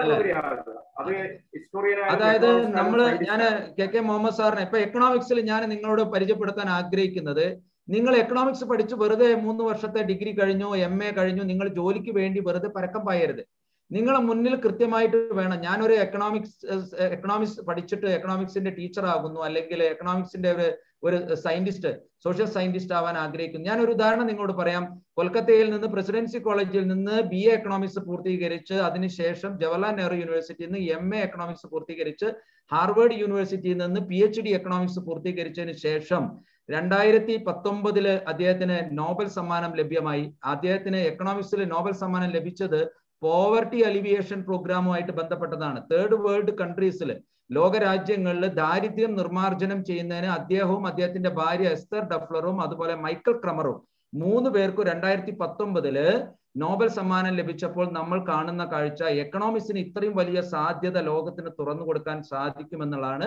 തമിഴ്നാട്, നമ്മുടെ തൊട്ട അയൽപക്ക സംസ്ഥാനത്ത് തമിഴ്നാട്ടിലേക്ക് എസ്തർ ഡഫ്ലർ, അഭിജിത്ത് ബാനർജിയുടെ ഭാര്യയായിട്ടുള്ള എസ്തർ ഡഫ്ലർ ഇപ്പോൾ എന്തിനു വന്നിരിക്കുന്നു? തമിഴ്നാടിന്റെ സാമ്പത്തിക വികസനത്തിന് വേണ്ടി. അതേപോലെ ഗീതാ ഗോപിനാഥ്, ഇവരൊക്കെ എക്കണോമിക്സ് വളരെ വളരെ സാധ്യതയാണ്. പ്രിയപ്പെട്ട കുട്ടികളെ, നിങ്ങൾക്ക് സാമ്പത്തിക ശാസ്ത്രവുമായി ബന്ധപ്പെട്ട് നിങ്ങൾക്ക് താല്പര്യമുണ്ടെങ്കിൽ നിങ്ങൾക്ക് ഒരുപാട് സാധ്യതകൾ planning കമ്മീഷനിലും insurance analyst, data analyst, financial analyst, bank officer. ഏറ്റവും നല്ലത് നിങ്ങൾക്ക് ഡെവലപ്മെന്റ് സ്റ്റഡീസിൽ IIT മദ്രാസ്, IIT കാൺപൂരിലൊക്കെ തന്നെ BS എക്കണോമിക്സ് പ്രോഗ്രാം ഉണ്ട്. നിങ്ങൾ ആലോചിച്ച് നോക്കൂ, IIT-ലാണ്, ഇന്ത്യൻ ഇൻസ്റ്റിറ്റ്യൂട്ട് ഓഫ് ടെക്നോളജിയിൽ ഹ്യൂമാനിറ്റീസ് ആൻഡ് സോഷ്യൽ സയൻസ്, മാനവിക വിഷയങ്ങളും സാമൂഹ്യ ശാസ്ത്രവും എല്ലാ പഠനങ്ങളും അടുത്ത കാലത്ത് കഴിഞ്ഞ 5 വർഷമായിട്ട് തുടങ്ങിക്കഴിഞ്ഞു. IIT ബോംബെയിൽ നിങ്ങൾക്ക് ഹ്യൂമാനിറ്റീസിൽ, സോഷ്യോളജിയിൽ നിങ്ങൾക്ക് PhD ചെയ്യാം, ആന്ത്രോപോളജിയിൽ നിങ്ങൾക്ക് PhD ചെയ്യാം, എക്കണോമിക്സിൽ നിങ്ങൾക്ക് PhD ചെയ്യാം. പക്ഷേ വളരെ ഇന്നോവേറ്റീവ് ആയിട്ടുള്ള, ക്രിയേറ്റീവ് ആയിട്ടുള്ള ആശയമായിട്ട് നിങ്ങൾക്ക് IIT-യിൽ സമീപിച്ചാൽ നിങ്ങൾക്ക് അത് പഠനം നടത്താൻ സാധിക്കും. Hyderabad university, Madras school of economics, ഇവിടെയൊക്കെ നിങ്ങൾക്ക് ഇന്ത്യൻ എക്കണോമിക് സർവീസ്, അതെ അതെ, ഞാൻ നേരത്തെ പറഞ്ഞല്ലോ, Shaina IAS, Indian economic service, economics കഴിഞ്ഞ് post graduation economics കഴിഞ്ഞവർക്കാണ് Indian economic service. Next political science. നമുക്ക് സമയ ലഭ്യത കുറവായത് കൊണ്ടാണ് ഓരോ വിഷയത്തെക്കുറിച്ച് നിങ്ങൾ ഒരു ആമുഖമായി മനസ്സിലാക്കണം. നിങ്ങൾ തിരിച്ചറിയേണ്ടത്, നിങ്ങൾ സ്ട്രൈക്ക് ചെയ്യേണ്ടത്, നിങ്ങൾ ചൂസ് ചെയ്യേണ്ടത് നിങ്ങളുടെ വിഷയം ഇതിൽ ഏതാണെന്നാണ്. നിങ്ങൾക്ക് ഏറ്റവും ഇൻട്രസ്റ്റിംഗ് ആയി എല്ലാ വിഭവങ്ങളും നിങ്ങളുടെ മേശപ്പുറത്ത്, തീൻമേശയുടെ മുൻപിൽ വെച്ച് കഴിഞ്ഞാൽ നിങ്ങൾ എടുക്കുന്നത് നിങ്ങൾക്ക് ഏറ്റവും രുചികരമായതും നിങ്ങളുടെ ശരീരത്തിന് ഏറ്റവും ഗുണകരമായിട്ടുള്ളതായിരിക്കും നിങ്ങൾ തിരഞ്ഞെടുക്കുക. അല്ലാതെ വലിച്ചുവാരി നിങ്ങൾ എല്ലാ വിഷയം കൂടി വലിച്ചു കഴിച്ചാൽ, എല്ലാ സംഗതികളും കൂടി നിങ്ങൾ ഭക്ഷണമായിട്ട് കഴിച്ചാൽ അപകടമായിരിക്കും. അതേപോലെ തന്നെ എല്ലാ വിഷയങ്ങളും പഠിക്കണം, പക്ഷേ നിങ്ങൾ ഏതിലെങ്കിലും ഒന്നിലോ രണ്ടിലോ നിങ്ങൾ സ്പെഷ്യലൈസ് ചെയ്യണം. പൊളിറ്റിക്കൽ സയൻസ് വളരെ പൊളിറ്റിക്കൽ ബിഹേവിയർ ഓഫ് മാൻ, ഇവിടെ നിങ്ങൾക്കറിയാം സെഫോളജി പോലെയുള്ള പ്രശാന്ത് കിഷോറിനെ പോലെയുള്ള ആളുകളൊക്കെ ഇപ്പൊ ഇന്ന് നമുക്കൊരു അത്ഭുതമാണ്. കാരണം വലിയ ഇലക്ഷൻ പ്രഡിക്ഷനും അതുപോലെ തന്നെ ഇലക്ഷൻ അനാലിസിസ് ഒക്കെ നടത്തുന്ന സെഫോളജി പോലെയുള്ള, പബ്ലിക് അഡ്മിനിസ്ട്രേഷൻ പോലെയുള്ള, ഇന്റർനാഷണൽ റിലേഷൻസ് പോലെയുള്ള ശശി തരൂരിനെ പോലെയുള്ള വ്യക്തിത്വങ്ങളൊക്കെ നിങ്ങൾക്ക് മുന്നിലുണ്ട്. Human rights, urban policy planning, civil service. നിങ്ങൾ നോക്കൂ, ജവഹർലാൽ നെഹ്റു യൂണിവേഴ്സിറ്റിയാണ് എപ്പോഴും ഈ പൊളിറ്റിക്കൽ സയൻസിന് മികച്ച ഒരു സ്ഥാപനം. Gokhale institute of politics and economics പൂനെയിൽ നിങ്ങൾക്ക് സാധിക്കും, അലിഗർ മുസ്ലിം യൂണിവേഴ്സിറ്റി, ഇവിടെയൊക്കെ നിങ്ങൾക്ക്. നെക്സ്റ്റ് സോഷ്യോളജിയാണ്, പോണ്ടിച്ചേരി യൂണിവേഴ്സിറ്റി, ഇതൊക്കെ political science we can over. Next പ്രിയപ്പെട്ട കുട്ടികളെ, സോഷ്യോളജി, സമൂഹശാസ്ത്രം. വളരെ ലളിതമായി നിങ്ങൾക്ക് സമൂഹത്തെ കുറിച്ച് പഠിക്കാൻ ഇന്ന് MBBS സ്റ്റുഡൻസും IIT-കളിലും ഒക്കെ തന്നെ സോഷ്യോളജി ഒരു പ്രധാന വിഷയമായി മാറി. IIT-കളിലും അതുപോലെ തന്നെ ശാസ്ത്ര സാങ്കേതിക ഗവേഷണ സ്ഥാപനങ്ങളിലും സോഷ്യോളജി, ടെക്നോളജി എത്ര കണ്ട് പഠിച്ചാലും സമൂഹവുമായി ബന്ധിപ്പിക്കാൻ സാധിക്കാതെ പോകുന്നു എന്നതാണ് കൊറോണയുടെ പശ്ചാത്തലത്തിൽ നമ്മൾ കാണുന്ന കാഴ്ച. അതുകൊണ്ട് തന്നെ കമ്മ്യൂണിറ്റി മെഡിസിൻ ഒക്കെ തന്നെ ഊർജിതമാക്കണമെങ്കിൽ സോഷ്യോളജി പഠനം, സമൂഹ പഠനത്തിന് വളരെ വലിയ സാധ്യതയാണ്. എന്നെ കേട്ടുകൊണ്ടിരിക്കുന്ന പെൺകുട്ടികൾ ശ്രദ്ധിക്കുക, സോഷ്യോളജി നിങ്ങൾക്ക് കഴിഞ്ഞാൽ നിങ്ങൾക്ക് ICDS സൂപ്പർവൈസർ ആയിട്ട് മാറാൻ, നിങ്ങൾക്ക് അത് എക്സ്ക്ലൂസീവ്ലി ഫോർ ഗേൾസ്, സ്ത്രീകൾക്ക് മാത്രമായിട്ടുള്ള ഒരു PSC-യുടെ, കേരള PSC-യുടെ ഒരു തൊഴിൽ മേഖലയാണ് ICDS സൂപ്പർവൈസർ. അതിന് സോഷ്യോളജിയാണ് നിങ്ങൾ പഠിക്കേണ്ടത്. ഒരുപാട് കോളേജുകൾ, കോഴിക്കോട്, അതുപോലെ തന്നെ ഫറൂഖ് കോളേജിൽ, അതുപോലെ തന്നെ തിരുവനന്തപുരത്ത് കാഞ്ഞിരക്കുളം കോളേജിൽ, ഗവൺമെന്റ് കോളേജിൽ ഒക്കെ തന്നെ നിങ്ങൾക്ക് പഠിക്കാം. സോഷ്യോളജിയാണ് നിങ്ങളുടെ ഫേവറേറ്റ് സബ്ജക്റ്റ് എങ്കിൽ തീർച്ചയായും നിങ്ങൾ എന്ത് ചെയ്യുക, അതിലേക്ക് പോവാം. ഞാൻ നേരത്തെ പറഞ്ഞു, ജിയോഗ്രഫി എന്ന് പറയുന്നത്, കാർട്ടോഗ്രാഫർ, മാപ്പ് നിർമ്മാണം, commercial residential supervisor, town planning, geographical information system, GPS സിസ്റ്റത്തിലൊക്കെ നമുക്കറിയാം. ജിയോഗ്രഫി വളരെ വിശാലമായ വിഷയമാണ്. നമുക്ക് വളരെ കുറച്ച് സ്ഥലങ്ങളിലെ അത്തരം കോഴ്സുകൾ ഉള്ളൂ എന്നുള്ളതെങ്കിൽ പോലും നിങ്ങളുടെ യഥാർത്ഥ താല്പര്യം അതാണെങ്കിൽ നിങ്ങൾ +2 ഹ്യൂമാനിറ്റീസ് കഴിഞ്ഞ് നിങ്ങൾക്ക് ജിയോഗ്രഫിയിലേക്ക് നിങ്ങൾക്ക് ഡിഗ്രി അതിനുശേഷമുള്ള ഉപരിപഠനത്തിനൊക്കെ നിങ്ങൾക്ക് പോകാം. പല സ്ഥലത്തും നിങ്ങൾക്ക് IIT-കളിൽ ഉൾപ്പെടെ പോസ്റ്റ് ഗ്രാജുവേഷൻ അതിന്റെ PhD പ്രോഗ്രാമുകളൊക്കെ ജിയോഗ്രഫിയിൽ ഉണ്ട് എന്ന് ഞാൻ നേരത്തെ പറഞ്ഞു. ഇനി നിങ്ങൾ സൈക്കോളജി എന്ന് പറയുന്നത് ഇപ്പോഴത്തെ ഏറ്റവും വലിയ വിഷയം എന്ന് പറയുന്നത്, ഇപ്പൊ നമ്മൾ ഏറ്റവും കൂടുതൽ ആളുകൾ അട്രാക്ട് ചെയ്യുന്ന ഒരു മേഖലയാണ് സൈക്കോളജി. പക്ഷെ ഒരു കാര്യം, നിങ്ങൾക്ക് മറ്റുള്ളവരെ മനസ്സിലാക്കാനും അവരുടെ മനസ്സിനെ വായിച്ചെടുക്കാനും അവർക്ക് ആശ്വാസം പകരാനും അവരുടെ വാക്കുകൾ കേൾക്കാനും അവരുടെ പ്രശ്നങ്ങൾ കേൾക്കാനൊക്കെ ഉള്ള മനസ്സുണ്ടെങ്കിൽ മാത്രമേ ഒരു സൈക്കോളജിസ്റ്റ് ആവാൻ സാധിക്കുകയുള്ളൂ. വെറുതെ ഇതൊന്നും നിങ്ങൾക്ക് അതിനുള്ള സഹിഷ്ണുതയൊന്നും ഇല്ലാത്ത ഒരാള്, അതൊരു അട്രാക്റ്റീവ് ജോബാണ്, ഏതെങ്കിലും സിനിമകളിലൊക്കെ കണ്ട നായകന്റെ അല്ലെങ്കിൽ നായികയുടെ റോള് കണ്ട് നിങ്ങൾ ഒരു സൈക്കോളജിസ്റ്റായി പോയി കഴിഞ്ഞാൽ ഒരു പക്ഷേ നിങ്ങൾക്ക് ഇത് കേട്ട് കഴിഞ്ഞാൽ നിങ്ങൾ അവരുടെ വിഷമം കേട്ട് നിങ്ങൾ കരയേണ്ട അവസ്ഥ വരും. അതുകൊണ്ട് ഒരു സൈക്കോളജി എന്ന് പറയുമ്പോൾ നിങ്ങൾക്ക് വളരെ കൃത്യമായി മനസ്സിനെ നിയന്ത്രിച്ചുകൊണ്ട് നിങ്ങൾക്ക് സമൂഹത്തിലെ ഓരോ വ്യക്തികളുടെയും മനഃശാസ്ത്ര പ്രശ്നങ്ങളെ കുറിച്ച്, ലൈഫ് സ്കിൽ ട്രെയിനർ ആകാൻ, career guidance, human resource development, criminology നിങ്ങൾക്ക് ഹ്യൂമാനിറ്റീസ് കഴിഞ്ഞ മാനവിക വിഷയം കഴിഞ്ഞവർക്ക് ക്രിമിനോളജിയിലേക്ക് പോകാൻ പറ്റുന്ന ഒരുപാട് പോലീസ് അക്കാഡമി പോലെയുള്ള, അതുപോലെ തന്നെ പോലീസ് യൂണിവേഴ്സിറ്റി പോലെയുള്ള യൂണിവേഴ്സിറ്റികളിലൊക്കെ ധാരാളം കോഴ്സുകളുണ്ട്. നെക്സ്റ്റ് സോഷ്യൽ വർക്ക് എന്ന് പറയുന്ന, ഞാൻ നേരത്തെ സൂചിപ്പിച്ചു, psychiatric social work, medical hospital social work, school councillor, ageing gerontology, ഇങ്ങനെയുള്ള നിങ്ങൾക്ക് പിന്നെ വളരെ സാമൂഹിക മാറ്റം ഉണ്ടാക്കാൻ, അതായത് നമുക്കറിയാം കേരളത്തിലൊക്കെ വൃദ്ധസദനങ്ങളും അതുപോലെയുള്ള പിന്നെ വലിയ തോതിലുള്ള പിന്നെ സംവിധാനങ്ങളിലേക്ക് നമ്മുടെ സമൂഹം മാറുന്നത് നമ്മുടെ സമൂഹത്തിന്റെ അപാകതയാണെന്ന് മനസ്സിലാക്കിക്കൊണ്ട് അതിനെ പരിഹരിക്കാൻ നമ്മുടെ സോഷ്യൽ വർക്കേഴ്സിന് ഒരുപാട് സാധ്യതകൾ ഉള്ളതാണ്. ഒരുപാട് NGO നോൺ ഗവൺമെന്റൽ ഓർഗനൈസേഷനുകളിലൊക്കെ നിങ്ങൾക്ക് തൊഴിൽ നേടാൻ സാധിക്കുന്ന. പക്ഷെ നിങ്ങളുടെ യഥാർത്ഥ ചോയ്സ് ഇതാണോ എന്ന് പരിശോധിക്കുക. Tata institute of social science ഞാൻ നേരത്തെ സൂചിപ്പിച്ചു, യൂണിവേഴ്സിറ്റി ഓഫ് ഡൽഹി, ജാമിയ മിലിയ, ഇവിടെയൊക്കെ നിങ്ങൾക്ക്. മറ്റൊരു പ്രധാനപ്പെട്ട വളരെ അട്രാക്റ്റീവ് ആയിട്ടുള്ള വളരെ വലിയ ഇൻകം ജനറേറ്റിംഗ് പ്രൊഫഷൻ എന്ന് വേണമെങ്കിൽ പറയാം LLB, LLM ഒക്കെ തന്നെ. നിങ്ങൾക്ക് നാഷണൽ യൂണിവേഴ്സിറ്റി, വളരെ നല്ല യൂണിവേഴ്സിറ്റി, 22 നാഷണൽ യൂണിവേഴ്സിറ്റികളുണ്ട്. അവിടേക്ക് പൊതുവായിട്ടുള്ള ക്ലാറ്റ് പരീക്ഷ, കോമൺ ലോ അഡ്മിഷൻ ടെസ്റ്റ് നിങ്ങൾക്ക് നേടിക്കഴിഞ്ഞാൽ നിങ്ങൾക്ക് അതിലൂടെ നിങ്ങൾക്ക് അവിടെ കയറാം. നാഷണൽ ലോ യൂണിവേഴ്സിറ്റിയിൽ നിങ്ങൾക്ക് AILET പരീക്ഷ വഴി നിങ്ങൾക്ക് നേടാം. കേരളത്തിൽ നിങ്ങൾക്ക് കേരള ലോ എൻട്രൻസ് എക്സാമിനേഷൻ വഴി നിങ്ങൾക്ക് ജോയിൻ ചെയ്യാം. ഗവൺമെന്റ് ലോ കോളേജുകൾ, നല്ലൊരു വക്കീലാകുക എന്നുള്ളത്, judge four supreme court, high court, അതുപോലെ district judge, municipal magistrate, public prosecutor, assistant labour officer, അതിലൊക്കെ ഉപരി ഇപ്പോൾ വളരെ വലിയ സാധ്യത എന്ന് പറഞ്ഞാൽ കോർപ്പറേറ്റ് ലോ അഡ്വൈസർ ആയിട്ട് വലിയ സാധ്യതയാണ്. വലിയ വലിയ കമ്പനികൾക്കൊക്കെ തന്നെ വലിയ ലോ അഡ്വൈസേഴ്സ് ഉണ്ടാവും. അത്തരത്തിലുള്ള പോസ്റ്റുകളിൽ നമുക്ക് കയറി പറ്റാൻ സാധിക്കും. പക്ഷെ അതിനുള്ള പ്രാവീണ്യം, വളരെ വലിയ സാമർഥ്യം നിങ്ങൾക്കുണ്ടോ എന്ന് നിങ്ങൾ നോക്കണം. അതുകൊണ്ട് ലോ തിരഞ്ഞെടുക്കുന്ന കുട്ടികൾക്ക് നിങ്ങളുടെ +2 ഹ്യൂമാനിറ്റീസ് കഴിഞ്ഞ് നല്ലതുപോലെ അതിനുള്ള തയ്യാറെടുപ്പ് നടത്തി നിങ്ങൾക്ക് നാഷണൽ ലോ യൂണിവേഴ്സിറ്റികളിൽ പോയി ജാഗ് അതൊക്കെ നിങ്ങൾക്ക് വളരെ വലിയ പിന്നെ സാധ്യതകളാണ് തുറന്നിട്ട് തരുന്നത്. അതുകൊണ്ട് തന്നെ നിങ്ങൾക്ക് ഈ പറഞ്ഞ ക്ലാറ്റ് പരീക്ഷ വഴി നിങ്ങൾക്ക് കാണാം. മീഡിയ എന്ന് പറയുമ്പോൾ നിങ്ങൾ ആലോചിച്ച് നോക്കുക, ഏറ്റവും വലിയ സെലിബ്രിറ്റി പ്രൊഫഷൻസ് ആണ് മീഡിയ എന്ന് പറയുന്നത്. എനിക്ക് ഏറ്റവും വലിയ ആരാധന ഉള്ളതാണ് NDTVയിലുള്ള ബർക്കദത്ത് ജാമിയ മിലിയ യൂണിവേഴ്സിറ്റിയിൽ നിന്നാണ് മാസ് കമ്മ്യൂണിക്കേഷൻ പൂർത്തീകരിച്ചത്. പിന്നീട് അവര് അമേരിക്കയിൽ പോയിട്ട് പോസ്റ്റ് ഗ്രാജുവേഷൻ വേറെ പിന്നെ PhD ഒക്കെ കഴിഞ്ഞുവെങ്കിലും പിന്നീട് അവര് NDTV ന്യൂഡൽഹി ടെലിവിഷനിൽ ജേർണലിസ്റ്റായി വന്നു. കാർഗിൽ യുദ്ധം നടക്കുമ്പോൾ ലൈവായിട്ട് പിന്നെ ജേർണലിസ്റ്റ് റിപ്പോർട്ട് ചെയ്തത് ബർക്കദത്താണ്. ഇപ്പോഴും ഇന്ത്യയിലെ ഫേമസ് ആയിട്ടുള്ള ഒരു ജേർണലിസ്റ്റ് ആണ് ബർക്കദത്ത്. അർണബ് ഗോസ്വാമി സോഷ്യോളജി കഴിഞ്ഞതിന് ശേഷമാണ് ജേർണലിസത്തിലേക്ക് വന്നത്. നമ്മുടെ കേരളത്തിലുള്ള ജേർണലിസ്റ്റുകളെ കുറിച്ച് ഞാൻ വിശദമാക്കുന്നില്ല. എനിക്ക് ഏറ്റവും ഇഷ്ടപ്പെട്ട കേരളത്തിലെ ഒരു ജേർണലിസ്റ്റ് ആണ് ശ്രീകണ്ഠൻ നായർ. അദ്ദേഹത്തിന്റെ ക്രേസ് ഞാൻ തുടക്കത്തിൽ പറഞ്ഞല്ലോ നിങ്ങളോട്.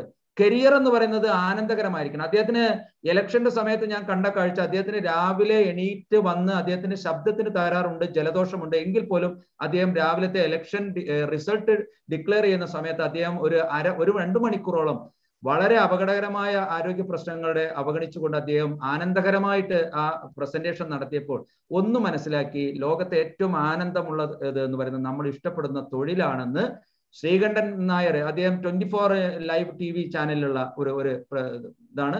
നിങ്ങൾ ഒരു പക്ഷെ കണ്ടു കാണാം. നമ്മൾ അങ്ങനെയാണ് തൊഴിലിനെ നോക്കിക്കണ്ട, അല്ലാതെ അവരെ അനുകരിക്കുകയല്ല വേണ്ടത്.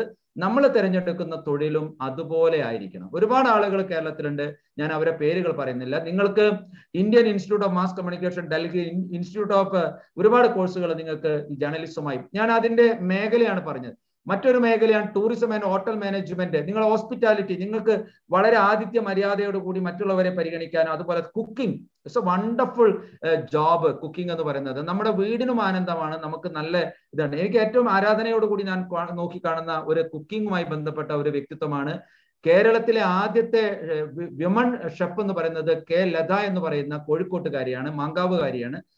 അവര് 15 വർഷം മുമ്പ് ആരും തന്നെ പോകാത്ത മേഖലയ്ക്ക് ധീരമായിട്ട് കടന്നു കയറി. അതായത് national institute of hotel management Kozhikode അദ്ദേഹം കുക്കിങ്ങിന് അവര് തെരഞ്ഞെടുത്തു. അന്ന് എല്ലാവരും കളിയാക്കി, വീട്ടുകാരും നാട്ടുകാരും. കോളേജിലെത്തിയപ്പോൾ എല്ലാ കുട്ടികളും ആൺകുട്ടികളാണ്, ഇവർ മാത്രമാണ് പെൺകുട്ടി. എല്ലാവരും കളിയാക്കി. കുക്കിംഗ് അവര് പഠിച്ചു കഴിഞ്ഞു, സ്വന്തമായിട്ട് അതിൽ പ്രാവീണ്യമുണ്ടെന്ന് സ്വയം ബോധ്യപ്പെട്ടതിന്റെ അടിസ്ഥാനത്തിൽ ഇപ്പൊ അവര് ഹയാത്ത് ഇന്റർനാഷണൽ ഹോട്ടലിലെ കൊച്ചിയിലെ ചീഫ് ഷെഫാണ്. ഉയർന്ന ശമ്പളം, പക്ഷെ അതിലേറെ ഉപരി അവരുടെ ജീവിത ആനന്ദമാണ് ഞാൻ നിങ്ങളെ മുന്നിൽ പങ്കുവെക്കുന്നത്. ധാരാളം പിന്നെ മേഖലകൾ, ടൂറിസം സ്റ്റഡീസിൽ, അതുപോലെ തന്നെ നിങ്ങൾക്ക് പിന്നെ മറ്റ് മേഖലകളിലേക്ക്, ഒരുപാട് മേഖലകളിലേക്ക് നിങ്ങൾക്ക് പോകാൻ പറ്റും. ഡിസൈനിങ്, നിങ്ങൾക്ക് ജന്മസിദ്ധമായിട്ട് നിങ്ങൾക്ക് ഡിസൈനിങ് കഴിവുണ്ടെങ്കിൽ national institute of fashion ടെക്നോളജിയിലും national institute of ഡിസൈനിങ്ങിലും നിങ്ങൾക്ക് ഡിസൈനിങ് ആപ്റ്റിറ്റ്യൂഡ് ടെസ്റ്റ് വേണം. വരയ്ക്കാനും ഡിസൈൻ ചെയ്യാനും. ഫാഷൻ ഡിസൈനിങ്ങിന് ഏറ്റവും നല്ലതാണ് national institute of fashion technology. Kannur, ചെന്നൈയിലൊക്കെ ഉള്ള ധാരാളം ഇൻസ്റ്റിറ്റ്യൂട്ടുകളുണ്ട്, അവിടെ നിങ്ങൾക്ക് പോകാം. അതുപോലത്തെ ഡിസൈനിങ്, കമ്പ്യൂട്ടർ ഡിസൈനിങ്, അതുപോലെ ഓട്ടോമൊബൈൽ ഡിസൈനിങ്, പ്രൊഡക്ഷൻ ഡിസൈനിങ്, വളരെ വലിയ സാധ്യതയാണ്. ഡിസൈനിങ്ങിലേക്ക് നിങ്ങൾ തിരഞ്ഞെടുക്കുകയാണെങ്കിൽ നിങ്ങൾ വളരെ ശ്രദ്ധിക്കണം. അതുകൊണ്ട് ഫൈൻ ആർട്സ് പോലെയുള്ള കോഴ്സുകൾ തിരഞ്ഞെടുക്കുമ്പോൾ നിങ്ങൾക്ക് ജന്മസിദ്ധമായ കഴിവുകൾ ഉണ്ടോ എന്ന് നിങ്ങൾ സ്വയം പരിശോധിക്കണം. വെബ് ഡിസൈനിങ് ആയാലും എന്തായാലും അത് വലിയ വരുമാനം തരുന്നു, വലിയ ആകർഷണീയമാണെന്ന് വിചാരിച്ചത് കൊണ്ട് നിങ്ങൾ പോകരുത്. പൂർണ്ണമായും നിങ്ങളുടെ കഴിവിനെ ഉറപ്പുവരുത്തിയിട്ട് വേണം നിങ്ങൾ അതിന് പോകേണ്ടത്. അത്തരമുള്ള ആളുകൾക്ക് നിഫ്റ്റിലും NID-യിലും അതുപോലെ യൂസിഡ് IIT ബോംബെ, ഗുവാഹട്ടി, ഹൈദരാബാദ്, IIT ജബൽപൂരിലൊക്കെ നിങ്ങൾക്ക് അഡ്മിഷൻ ലഭ്യമാകണമെങ്കിൽ യൂസിഡ് പോലെയുള്ള എൻട്രൻസ് പരീക്ഷകൾ, നിഫ്റ്റിന്റെ എൻട്രൻസ് പരീക്ഷയും NID-യുടെ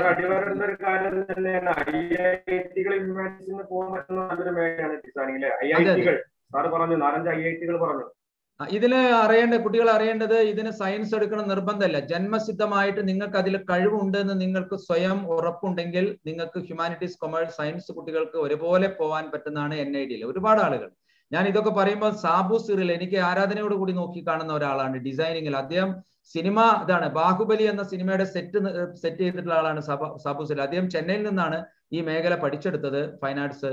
അങ്ങനെയാണ് യൂസിഡ്, ഇതുപോലെ സാറ് പറഞ്ഞ പോലെ യൂസിഡിൽ നിങ്ങൾക്ക് under graduate common entrance examination for designing ആണ്. ഇത് കുറേയും കൂടി ആധുനികമായ ഡിസൈനിങ് ആണ്. നിങ്ങളൊരു ഫാൻ ഡിസൈൻ ചെയ്യുന്നു, കാർ ഡിസൈൻ ചെയ്യുന്നു, ഇങ്ങനെയുള്ള വളരെ ടെക്നോളജി ബേസ്ഡ് ഡിസൈനിങ്ങിന് ഈ സ്ഥാപനങ്ങളിൽ നമ്മുടെ കേരളത്തിൽ നിന്ന് ധാരാളം കുട്ടികൾ പോകുന്നുണ്ട്. നിങ്ങൾ അത് പരിശോധിക്കണം. നിങ്ങൾ +1 ജോയിൻ ചെയ്യുമ്പോൾ തന്നെ ഇതിനു വേണ്ടി നിങ്ങൾ പോകണം. മറ്റൊരു പ്രധാന സാധ്യതയാണ് ഭാഷാ വിഷയം. ഭാഷ എന്ന് പറയുന്നത് നിങ്ങൾക്ക് വലിയ ആനന്ദം തരുന്നതാണ്.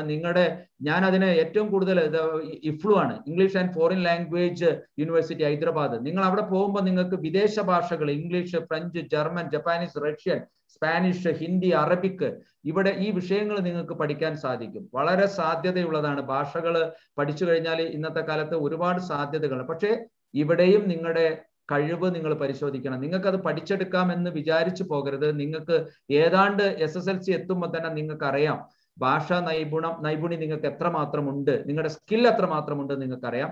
ഡിസാസ്റ്റർ മാനേജ്മെന്റ് എന്ന് പറയുന്നത് ഇപ്പൊ നമുക്കറിയാം, നമുക്ക് കേരളം ക്ലൈമറ്റ് ചേഞ്ചിന്റെ ഒരു വലിയൊരു ഭീഷണി ലോകമെമ്പാടുമുണ്ട്, കേരളത്തിനുമുണ്ട്. ഡിസാസ്റ്റർ മാനേജ്മെന്റ് ഇവിടെ ഞാൻ പറയുമ്പോൾ ഏറ്റവും എനിക്ക് രസകരമായി തോന്നുന്നത് കേരളത്തിലെ ഒരു ആഗോള മലയാളിയാണ് നമ്മുടെ മുരളി തുമ്മാരക്കുടി. അദ്ദേഹം UN-ന്റെ ഡിസാസ്റ്റർ മാനേജ്മെന്റ് ഹെഡാണ്. അദ്ദേഹം ഡിസാസ്റ്റർ മാനേജ്മെന്റുമായി ബന്ധപ്പെട്ട ഒരുപാട് UN അവസരങ്ങളുണ്ട്. കേരളത്തിലും ഡിസാസ്റ്റർ മാനേജ്മെന്റ് വരാൻ പോകുന്ന 5 കൊല്ലം കൊണ്ട് നമുക്ക് ഒരുപാട് സാധ്യതകളുണ്ട്. ഇപ്പൊ ഒരുപാട് പുതിയ ന്യൂ ജനറേഷൻ കോഴ്സുകളിൽ ലയോള കോളേജിൽ ഇപ്പൊ ഡിസാസ്റ്റർ മാനേജ്മെന്റ് MA പ്രോഗ്രാം വന്നിട്ടുണ്ട്. അപ്പൊ പ്രിയപ്പെട്ട കുട്ടികൾ, ഇങ്ങനെ വേറിട്ട പ്രോഗ്രാമാണ് നിങ്ങൾ ആഗ്രഹിക്കുന്നത്. എയറോസ്റ്റസ് നിങ്ങൾ തിരഞ്ഞെടുക്കുമ്പോൾ നിങ്ങളുടെ സാമൂഹിക ചുറ്റുപാട്, നിങ്ങളുടെ ജീവിത സൗകര്യങ്ങൾ, ഇത് കാണുമ്പോൾ നല്ല വെൽ ഡ്രസ്ഡ് ആണ്, അട്രാക്റ്റീവ് ആണ്. ഒരു സെലിബ്രിറ്റി പോലെ തോന്നരുത്. ഇതൊരു സെലിബ്രിറ്റി പ്രൊഫഷൻ ആണെന്ന് ചോദിച്ചാൽ അത്തരം ഒരു പ്രൊഫഷനായിട്ട് എനിക്ക് തോന്നുന്നില്ല. എങ്കിൽ പോലും നിങ്ങൾക്ക് താല്പര്യമുണ്ടെങ്കിൽ ഇത് ഗവൺമെന്റ് ഇൻസ്റ്റിറ്റ്യൂട്ടുകളിലുള്ള എയറോസ്റ്റസ് നിങ്ങൾക്ക് സാധ്യത ഉണ്ടെങ്കിൽ നിങ്ങൾക്ക് ഉപയോഗപ്പെടുത്താവുന്ന. നെക്സ്റ്റ് മജീദ് സാറേ. നെക്സ്റ്റ് എനിക്ക് തോന്നുന്നു ടീച്ചിങ് മുതലുള്ള വിഷയങ്ങൾ വളരെ വ്യക്തമായിട്ട് മജീദ് സാർ വിശദീകരിക്കുന്നതായിരിക്കും. അതെ, പലപ്പോഴും കുട്ടികളുടെ എല്ലാ സ്വപ്നമാണ്, അത് ഹ്യൂമാനിറ്റീസ്, സയൻസ്, കൊമേഴ്സ് എന്നൊന്നുമില്ല, എല്ലാവരും ടീച്ചിങ് മേഖല ഇന്ന് പ്രിഫർ ചെയ്യുന്നുണ്ട്. പ്രത്യേകിച്ചും അധ്യാപന മേഖലയിലുള്ള എല്ലാ ജോബ് സെക്യൂരിറ്റിയും ബാക്കിയുള്ള കാര്യങ്ങളൊക്കെ നോക്കിയിട്ട്. അപ്പൊ നമുക്ക് ഒരു പ്രീ പ്രൈമറി മുതൽ നമുക്ക് ഒരു കോളേജ്, യൂണിവേഴ്സിറ്റി, IIT അതല്ലെങ്കിൽ ആർമി മേഖലയിൽ വരെ ടീച്ചിങ്ങിനുള്ള അവസരം നമുക്കുണ്ട്. നമ്മൾ പഠിക്കുന്ന ഏതൊരു വിഷയമാണോ അതിൽ നമ്മൾ BA ഡിഗ്രിയും അതിനുശേഷം നമ്മൾ പോസ്റ്റ് ഗ്രാജുവേഷനും, നേരത്തെ പറഞ്ഞ പോലെ PhD ഒക്കെ ഇവിടെ സൂചിപ്പിച്ചു. നമ്മുടെ റിസർച്ച് പറഞ്ഞപ്പോൾ നമ്മുടെ ക്ലാസ് എടുക്കുന്ന വിനയ സാർ പോലും സോഷ്യോളജിയിൽ PhD എടുത്ത ആളാണ്. അപ്പൊ പ്രീ പ്രൈമറി ആണെങ്കിൽ നമ്മൾ നേരത്തെ പറഞ്ഞ പോലെ TTC എന്ന് പറയുന്ന പഴയ കാലത്ത് അറിയപ്പെട്ടിരുന്ന, ഇപ്പോൾ diploma in elementary education, DLED എന്ന് പറയുന്ന കോഴ്സ് 2 വർഷത്തെ കോഴ്സ് എടുക്കുക +2-ന് ശേഷം. എന്നിട്ട് കേട്ടറ്റ് എഴുതി കഴിഞ്ഞാൽ നിങ്ങൾക്ക് LP UP സ്കൂളിലെ അധ്യാപകരായിട്ട് ജോലി ചെയ്യാം. PhD എഴുതുകയാണെങ്കിൽ ഗവൺമെന്റ് ജോലി നിങ്ങളെ കാത്തിരിക്കുക. അപ്പൊ +2-ന് ശേഷം 2 വർഷം മാത്രമേ നിങ്ങൾ ചിലവാക്കേണ്ടതുള്ളൂ. അതുപോലെ തന്നെ UPSA നമ്മൾ പറഞ്ഞു, HSA ഹൈസ്കൂൾ അധ്യാപകരാവാൻ വേണ്ടിയിട്ട് നമ്മൾ ഡിഗ്രി എടുക്കണം, അതിന്റെ കൂടെ B.Ed കൂടെ എടുക്കണം. അതുപോലെ തന്നെ ഹയർ സെക്കൻഡറിയിലാണെങ്കിൽ ഡിഗ്രി, B.Ed, PG, അതിന്റെ കൂടെ സെറ്റ് എന്ന് പറയുന്നത്. ഇപ്പൊ ടെറ്റ് എല്ലായിടത്തും ഉണ്ട്, ഹയർ സെക്കൻഡറി ആണെങ്കിൽ സെറ്റ്. അതുപോലെ കോളേജ്, യൂണിവേഴ്സിറ്റീസ്, ഇവിടെയൊക്കെ നമുക്ക് പോസ്റ്റ് ഗ്രാജുവേഷനും PhD-യും MEd പോലത്തെ നെറ്റ് പോലത്തെ ക്വാളിഫിക്കേഷൻസ് ഉണ്ടെങ്കിൽ അധ്യാപകരായിട്ട് നിങ്ങൾക്ക് ജോലി വാങ്ങാം. നല്ല സ്റ്റാറ്റസ് ആണ്, സമൂഹത്തിൽ ഏറ്റവും കൂടുതൽ ആദരിക്കപ്പെടുന്ന വിഭാഗമാണ്.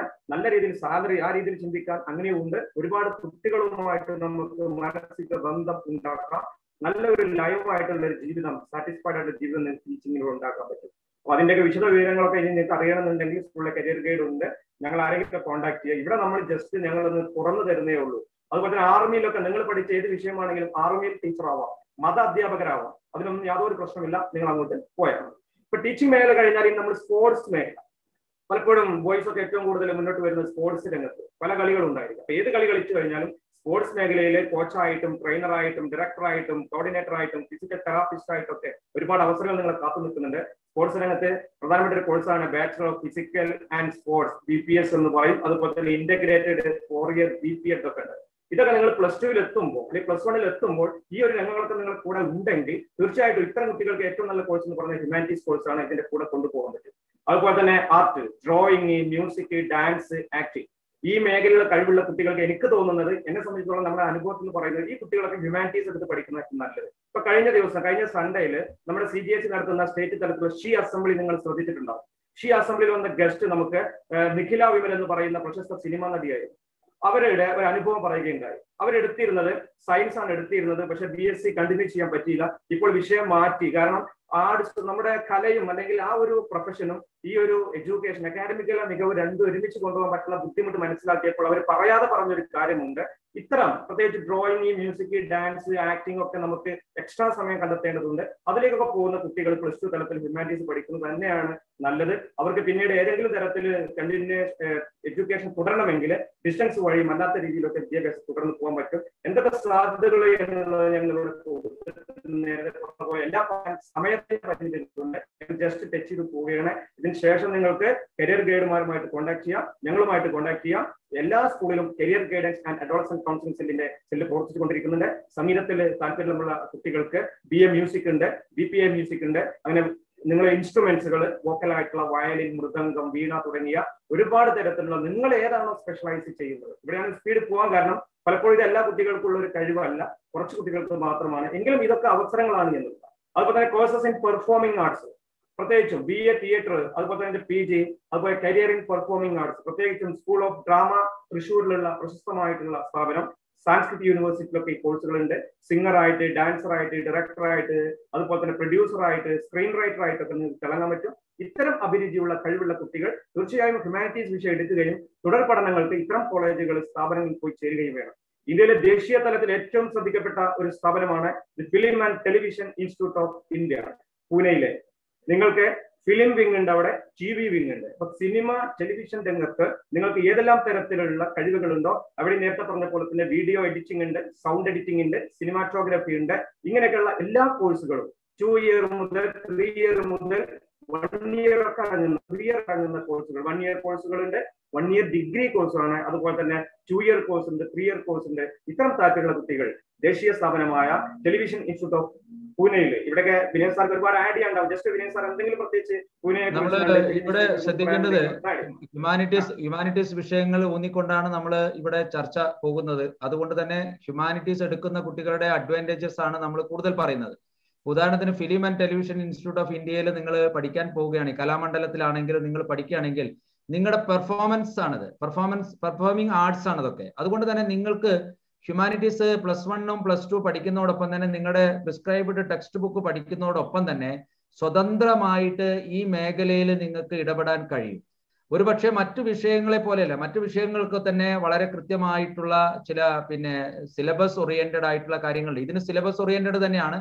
എന്നാൽ ഇവയൊക്കെ തന്നെ മാനവിക വിഷയമായതുകൊണ്ട് ഒന്ന് സ്വതന്ത്രമായിട്ട് നിങ്ങൾക്ക് നോക്കിക്കാണാൻ പറ്റും. ഫിലിമിൽ നിങ്ങൾക്ക് അഭിനേതാവാവുന്ന കഴിവുള്ള അഭിനയ കഴിവാണ് കൂടുതലും ഉള്ളത് എങ്കിൽ നിങ്ങൾക്ക് ഇപ്പൊ നസറുദ്ദീൻ ഷായെ പോലെയും അതുപോലെയുള്ള വലിയ വലിയ ആക്ടേഴ്സ് ഒക്കെ തന്നെ ഈ ഫിലിം ഇൻസ്റ്റിറ്റ്യൂട്ടിൽ നിന്ന് കോഴ്സ് കഴിഞ്ഞ ആളുകളാണ്.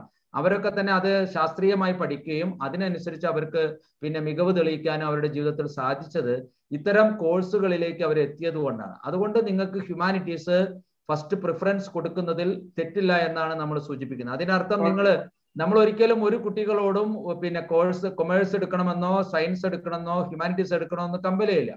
ഡിസിഷൻ നിങ്ങളുടേത് മാത്രമാണ്. നിങ്ങളുടെ വ്യക്തമായ ഡിസിഷൻ ആയിരിക്കണം ഇവിടെ വരേണ്ടത്. നിങ്ങൾക്ക് സിവിൽ സർവീസിന് പോകണമെന്നുണ്ടെങ്കിൽ നിങ്ങൾ ഹ്യൂമാനിറ്റീസ് തന്നെ എടുക്കണമെന്നില്ല. നിങ്ങൾ ഏത് ഡിഗ്രി എടുത്താലും നിങ്ങൾക്ക് സിവിൽ സർവീസിന് പോകാം. അത് നിങ്ങൾക്ക് സയൻസ് എടുത്താലും കൊമേഴ്സ് എടുത്താലും ഹ്യൂമാനിറ്റീസ് എടുത്താലും ഏത് ഡിഗ്രിയിലേക്കും നിങ്ങൾക്ക് പോകാം. പക്ഷേ നമ്മുടെ ഏത് കഴിവാണെങ്കിലും ശരി, ആ കഴിവ് വെച്ചുകൊണ്ട് ഒരു ഡിഗ്രി PG തലത്തിൽ പഠിക്കാനുള്ള അവസരങ്ങൾ ഇന്ന് കേരളത്തിലും പുറത്തും ഇന്ത്യയിലും ഒക്കെ ഉണ്ട് എന്നുള്ളത് സൂചിപ്പിക്കാൻ വേണ്ടി മാത്രമാണ് നമ്മൾ ഇത്തരം കോഴ്സുകൾ ഇവിടെ. അജയ് സാറേ, ഇതിൽ നമുക്ക് കുട്ടികളെ അറിയിക്കേണ്ട ഒരു കാര്യം, ഇതിൽ കുട്ടികളെ അറിയിക്കേണ്ടത്, നിങ്ങൾ +1 നിങ്ങൾ തിരഞ്ഞെടുക്കുന്ന വിഷയം നിങ്ങൾക്ക് ഇഷ്ടമില്ലാത്തതാണ്. എത്രയോ കുട്ടികളെ ഞാൻ കഴിഞ്ഞ 25 കൊല്ലത്തിനുള്ളിലെ എത്രയോ കുട്ടികളെ ഞാൻ കണ്ടിട്ടുണ്ട്. സയൻസിൽ ഇഷ്ടമില്ലാതെ വന്നിരിക്കുന്ന കുട്ടികളെ കാണാറുണ്ട്, കൊമേഴ്സിൽ ഇഷ്ടമില്ലാതെ വന്നിരിക്കുന്ന കുട്ടികളെ കാണാറുണ്ട്, ഹ്യൂമാനിറ്റീസിലും ഇഷ്ടമില്ലാതെ വന്നിരിക്കുന്ന കുട്ടികളുണ്ട്. നിങ്ങൾ കിട്ടിയതിന് പോകരുത്. നിങ്ങളുടെ ഇഷ്ടം ഇതാണ് എങ്കിൽ ഒരുപക്ഷെ നിങ്ങൾ കോഴ്സ് തിരഞ്ഞെടുക്കുമ്പോൾ നിങ്ങളുടെ വീടിനടുത്തുള്ള സ്കൂളുകളിൽ അഡ്മിഷൻ കിട്ടണമെന്ന് ആഗ്രഹിക്കും. അവിടെ ഒരുപക്ഷെ വലിയ വെയിറ്റേജ് ഉള്ള ആളുകൾക്ക് അവിടെ കിട്ടുന്നുള്ളൂ എങ്കിൽ നിങ്ങൾക്ക് കിട്ടിയതിന് പോയി ചേർന്ന് കഴിഞ്ഞ് നിങ്ങൾ ഇഷ്ടപ്പെടാത്ത വിഷയമാണ് നിങ്ങൾ എടുക്കുന്നതെങ്കിൽ ഒരുപക്ഷെ നിങ്ങൾക്കത് ജീവിതം മുഴുവൻ നിങ്ങൾക്കത് അപകടം വരുത്തും. 2 വർഷത്തെ വിഷയമാണ്, പക്ഷെ നിങ്ങൾക്ക് ഭാവിയിൽ വരുന്നത് 70 കൊല്ലം 80 കൊല്ലം നിങ്ങളുടെ ആയുസ്സുകാലം മുഴുവൻ നിങ്ങൾക്ക് ഇഷ്ടമില്ലാത്തത് നിങ്ങൾ എടുത്തത് കൊണ്ടുണ്ടാവുന്ന ബുദ്ധിമുട്ടാണ്. അത്തരം അനുഭവങ്ങൾ, ദുരാനുഭവങ്ങൾ നിങ്ങളുടെ ഭാഗത്ത് വരാതിരിക്കാനാണ് വളരെ നമ്മളൊക്കെ ജീവിതത്തില് പല കുട്ടികളും ഈ ഒരു അനുഭവം നമുക്ക് എക്സ്പീരിയൻസ് ആണ്. ധാരാളം. അതുകൊണ്ടാണ് പ്രിയപ്പെട്ട കുട്ടികളെ ഞങ്ങൾ 2 വർഷം കഴിഞ്ഞിട്ടുണ്ടായിരിക്കും. അതെ, നമ്മൾ ഒരിക്കലും നിങ്ങളോട് ഇന്ന വിഷയം എടുക്കണമെന്ന് നമ്മൾ ആരും പറയില്ല. പക്ഷെ തീരുമാനം നിങ്ങളുടേതായിരിക്കണം. ഞങ്ങൾ ഇതിന്റെ എല്ലാ വശങ്ങളും ഇവിടെ പറയുന്നത്. നിങ്ങൾ അടുത്ത ദിവസം നിങ്ങൾ കൊമേഴ്സ് കേൾക്കുമ്പോൾ അതിൽ നിന്നും നിങ്ങൾക്ക് മനസ്സിലാവും, സയൻസ് കേൾക്കുമ്പോൾ അതിൽ നിന്നും മനസ്സിലാവും. തുടർന്ന് നിങ്ങൾക്ക് അതർ കോമ്പിനേഷൻസിനെ, അതർ ഓപ്ഷൻസിനെ കുറിച്ച് നിങ്ങൾ കേൾക്കുമ്പോൾ നിങ്ങളുടെ മുന്നിൽ 100 കണക്കിന് ഓപ്ഷൻസ് ഉണ്ടാവും. തിരഞ്ഞെടുക്കുന്നത് നിങ്ങളായിരിക്കണം. Your choice is very important. അതാണ് നമ്മൾ പരിചയപ്പെടുത്തി പോവാം. നമുക്ക് പ്രത്യേകിച്ചും പല കുട്ടികളും ഇപ്പോൾ ഈ ബിസിനസ് രംഗത്തൊക്കെ നല്ല സാധ്യത ഉള്ളത് കൊണ്ട് മാനേജ്മെന്റ് സ്റ്റഡീസിന് പോകാൻ പറ്റും എന്നുള്ളത്.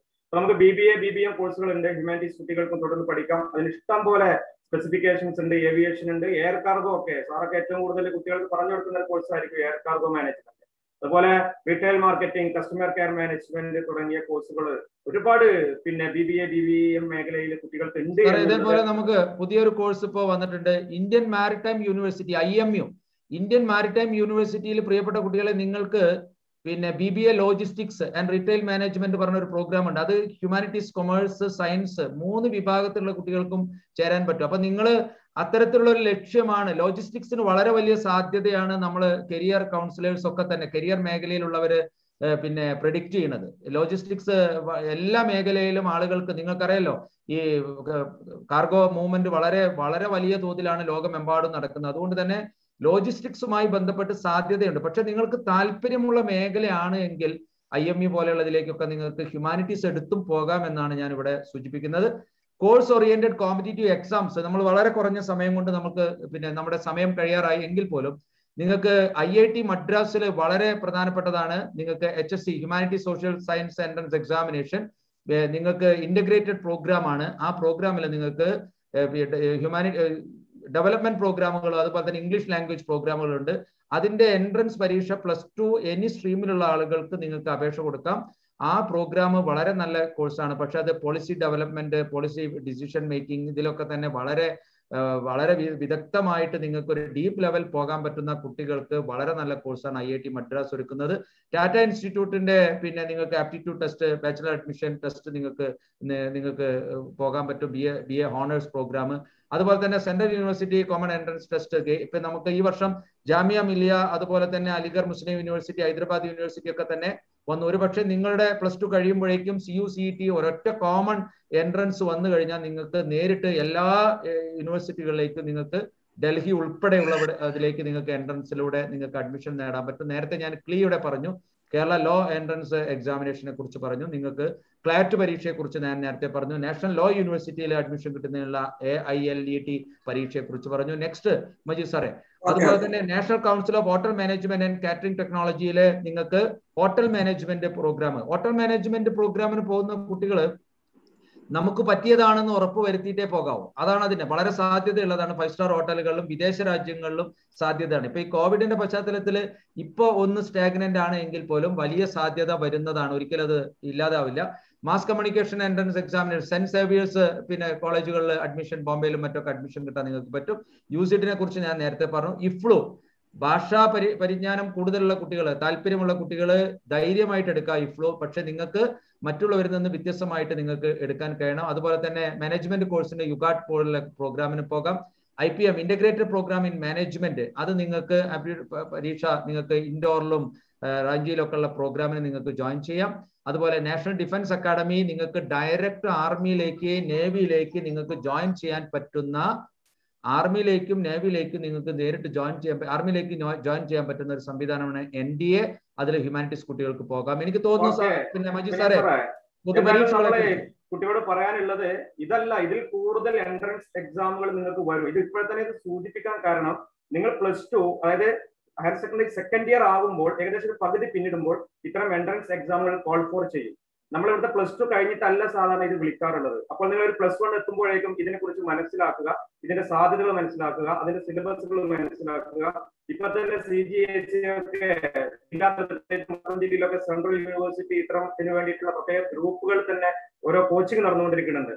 ഇനി പലപ്പോഴും എല്ലാവർക്കും പോകാൻ പറ്റും, പ്രത്യേകിച്ചും ഹ്യൂമാനിറ്റീസ് വിദ്യാർത്ഥികൾക്ക് കൂടുതൽ ഒന്ന് ഷൈൻ ചെയ്യാൻ പറ്റുന്ന, നേരത്തെ സാർ പറഞ്ഞ പോലെ തന്നെ നമ്മുടെ ഹിസ്റ്ററിയും ഇക്കണോമിക്സും പൊളിറ്റിക്കൽ സയൻസും ഒക്കെ കൂടുതൽ ഉപയോഗപ്പെടുത്തുന്ന ജോബ് ഓറിയന്റഡ് ആയിട്ടുള്ള നമുക്കുള്ള മത്സര പരീക്ഷകളുണ്ട്. ഏറ്റവും പ്രധാനമായിട്ട് UPSC ആണ്. സിവിൽ സർവീസ് എന്ന് പറയുന്ന ഇന്ത്യയുടെ ഒരു പൗരന്റെ ഏറ്റവും വലിയ സ്വപ്നമാണ്.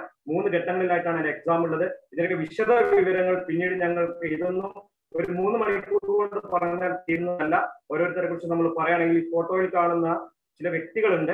നമുക്ക് സമയമില്ലാത്തത് കൊണ്ട് നമ്മൾ നമ്മുടെ മുഹമ്മദ് അലി ഷിഹാബാണ്. മലപ്പുറം ജില്ലയിൽ നിന്ന് ഒരു ഓർഫനേജിൽ പഠിച്ചുകൊണ്ട് സിവിൽ സർവീസിലേക്ക് എത്തിപ്പെട്ട ആളാണ്. രണ്ടാമത് നിൽക്കുന്ന വയനാട്ടുകാരിയായിട്ടുള്ള ട്രൈബൽ മേഖലയിൽ നിന്ന് ശ്രീധന്യാണ്. മൂന്നാമത് നിൽക്കുന്നത് ഇറാസിംഗ്ല എന്ന് പറയുന്ന എന്താ പറയാ പക്ഷാഘാതം വന്ന് കിടന്ന് അവിടെ നിന്ന് പഠിച്ചുകൊണ്ടാണ്. നാലാമത് നിൽക്കുന്നത് ഒരു ഏറ്റവും എന്താ പറയാ ഏറ്റവും ലോവർ കാസ്റ്റ് വിഭാഗത്തിൽ ആളുകളാണ്. ഞാൻ ഈ ഫോട്ടോസുകളെ സൂചിപ്പിച്ചത് എന്താണെന്ന് വെച്ച് കഴിഞ്ഞാല് ഇവര് നമ്മുടെ കുടുംബത്തിന്റെയോ അതല്ലെങ്കിൽ നമ്മുടെ അച്ഛനമ്മമാരോ അതല്ലെങ്കിൽ നമ്മുടെ കണ്ടീഷനോ ഒന്നും അല്ല നമ്മുടെ ഭാവി തീരുമാനിക്കുന്നത്. ഈ വ്യക്തികളുടെയൊക്കെ നിങ്ങളൊന്ന് ഫോളോ ചെയ്യുക, അവിടെയൊക്കെ കുറിച്ച് നിങ്ങളൊന്ന് പഠിക്കുക. തീർച്ചയായിട്ടും നമ്മുടെ ഡിസിഷൻ ആണ്, not our condition. Success is based on our decision, not our condition. ഇനി കേരള PSC യെ കുറിച്ച് നിങ്ങൾക്ക് അറിയണമെങ്കിൽ എല്ലാം നമ്മൾ ഇവിടെ നിങ്ങൾക്ക് കിട്ടും. ഇതൊക്കെ ഞങ്ങൾ പിന്നീട് നിങ്ങൾക്ക് വിശദമായിട്ട് പറയും. സമയത്തിന്റെ പരിമിതിയുണ്ട്, ഞങ്ങൾ 1 മണിക്കൂറിൽ അവസാനിപ്പിക്കാൻ പോവുകയാണ്.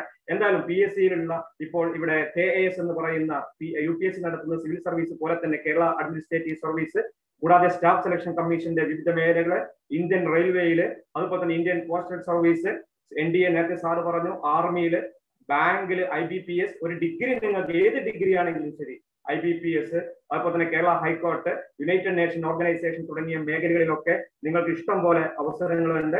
അതുകൂടാതെ തന്നെ ഇന്ത്യൻ ആർമിയിൽ പറയുകയാണെങ്കിൽ 10ാം ക്ലാസ്സിൽ ജസ്റ്റ് 45% മാർക്ക് കിട്ടിയ ഏകദേശം 17 മുതൽ 21 വരെ വയസ്സുള്ള ആൺകുട്ടികൾക്ക് അപേക്ഷിക്കാൻ പറ്റുന്ന സോൾജിയർ ആയിട്ടുള്ള നമ്മൾ ശാരീരിക ക്ഷമതകളും കാര്യങ്ങളും ശ്രദ്ധിക്കണം. ആർമിയിലെ ക്ലർക്ക് തുടങ്ങിയ മേഖലകളിലൊക്കെ ഏകദേശം നിങ്ങൾക്ക് പോകാൻ പറ്റും. ഇനി ഞങ്ങൾ കൂടുതൽ പോകുന്നില്ല, കൃത്യസമയത്ത് തന്നെ അവസാനിപ്പിക്കാം എന്നുള്ളത് കൊണ്ട് തന്നെയാണ് കുറച്ച് സ്പീഡിൽ പോയിട്ടുള്ളത്. എന്തായാലും മേയൻ സാറെ നമുക്ക് ഇവിടെ കൺക്ലൂഡ് ചെയ്യാം. കൃത്യം 1 മണിക്കൂറേ നമ്മൾ ആയിട്ടുള്ളൂ തുടങ്ങിയിട്ട്. കുട്ടികൾക്കൊക്കെ ഏകദേശം എത്തിയിട്ടുണ്ടായിരിക്കും. വിശദ വിവരങ്ങൾ CGSE സെല്ലുമായിട്ട് നിങ്ങൾ കോൺടാക്ട് ചെയ്യുക. ഈ കേരളത്തിലെ എല്ലാ ഹയർ സെക്കൻഡറി സ്കൂളുകളിലും വളരെ സിൻസിയർ ആയിട്ടുള്ള ഡെഡിക്കേറ്റഡ് ആയിട്ടുള്ള കരിയർ ഗൈഡൻസിന്റെ കോർഡിനേറ്റർമാർ, മറ്റ് അധ്യാപകർ നിങ്ങളെ സഹായിക്കാൻ വരുത്തി നിൽക്കുകയാണ്. ആപ്ലിക്കേഷൻ കൊടുക്കുമ്പോൾ ശ്രദ്ധിക്കുക. എല്ലാം നമ്മൾ മനസ്സിലാക്കിയതിനു ശേഷം മാത്രം ചെയ്യുക എന്നാണ് ഇപ്പോൾ റിസൾട്ട് വെയിറ്റ് ചെയ്തിരിക്കുന്ന 10ാം ക്ലാസ്സിലെ കുട്ടികളോട് പറയാനുള്ളത്. എല്ലാവർക്കും നല്ലൊരു റിസൾട്ട് ഉണ്ടാവട്ടെ.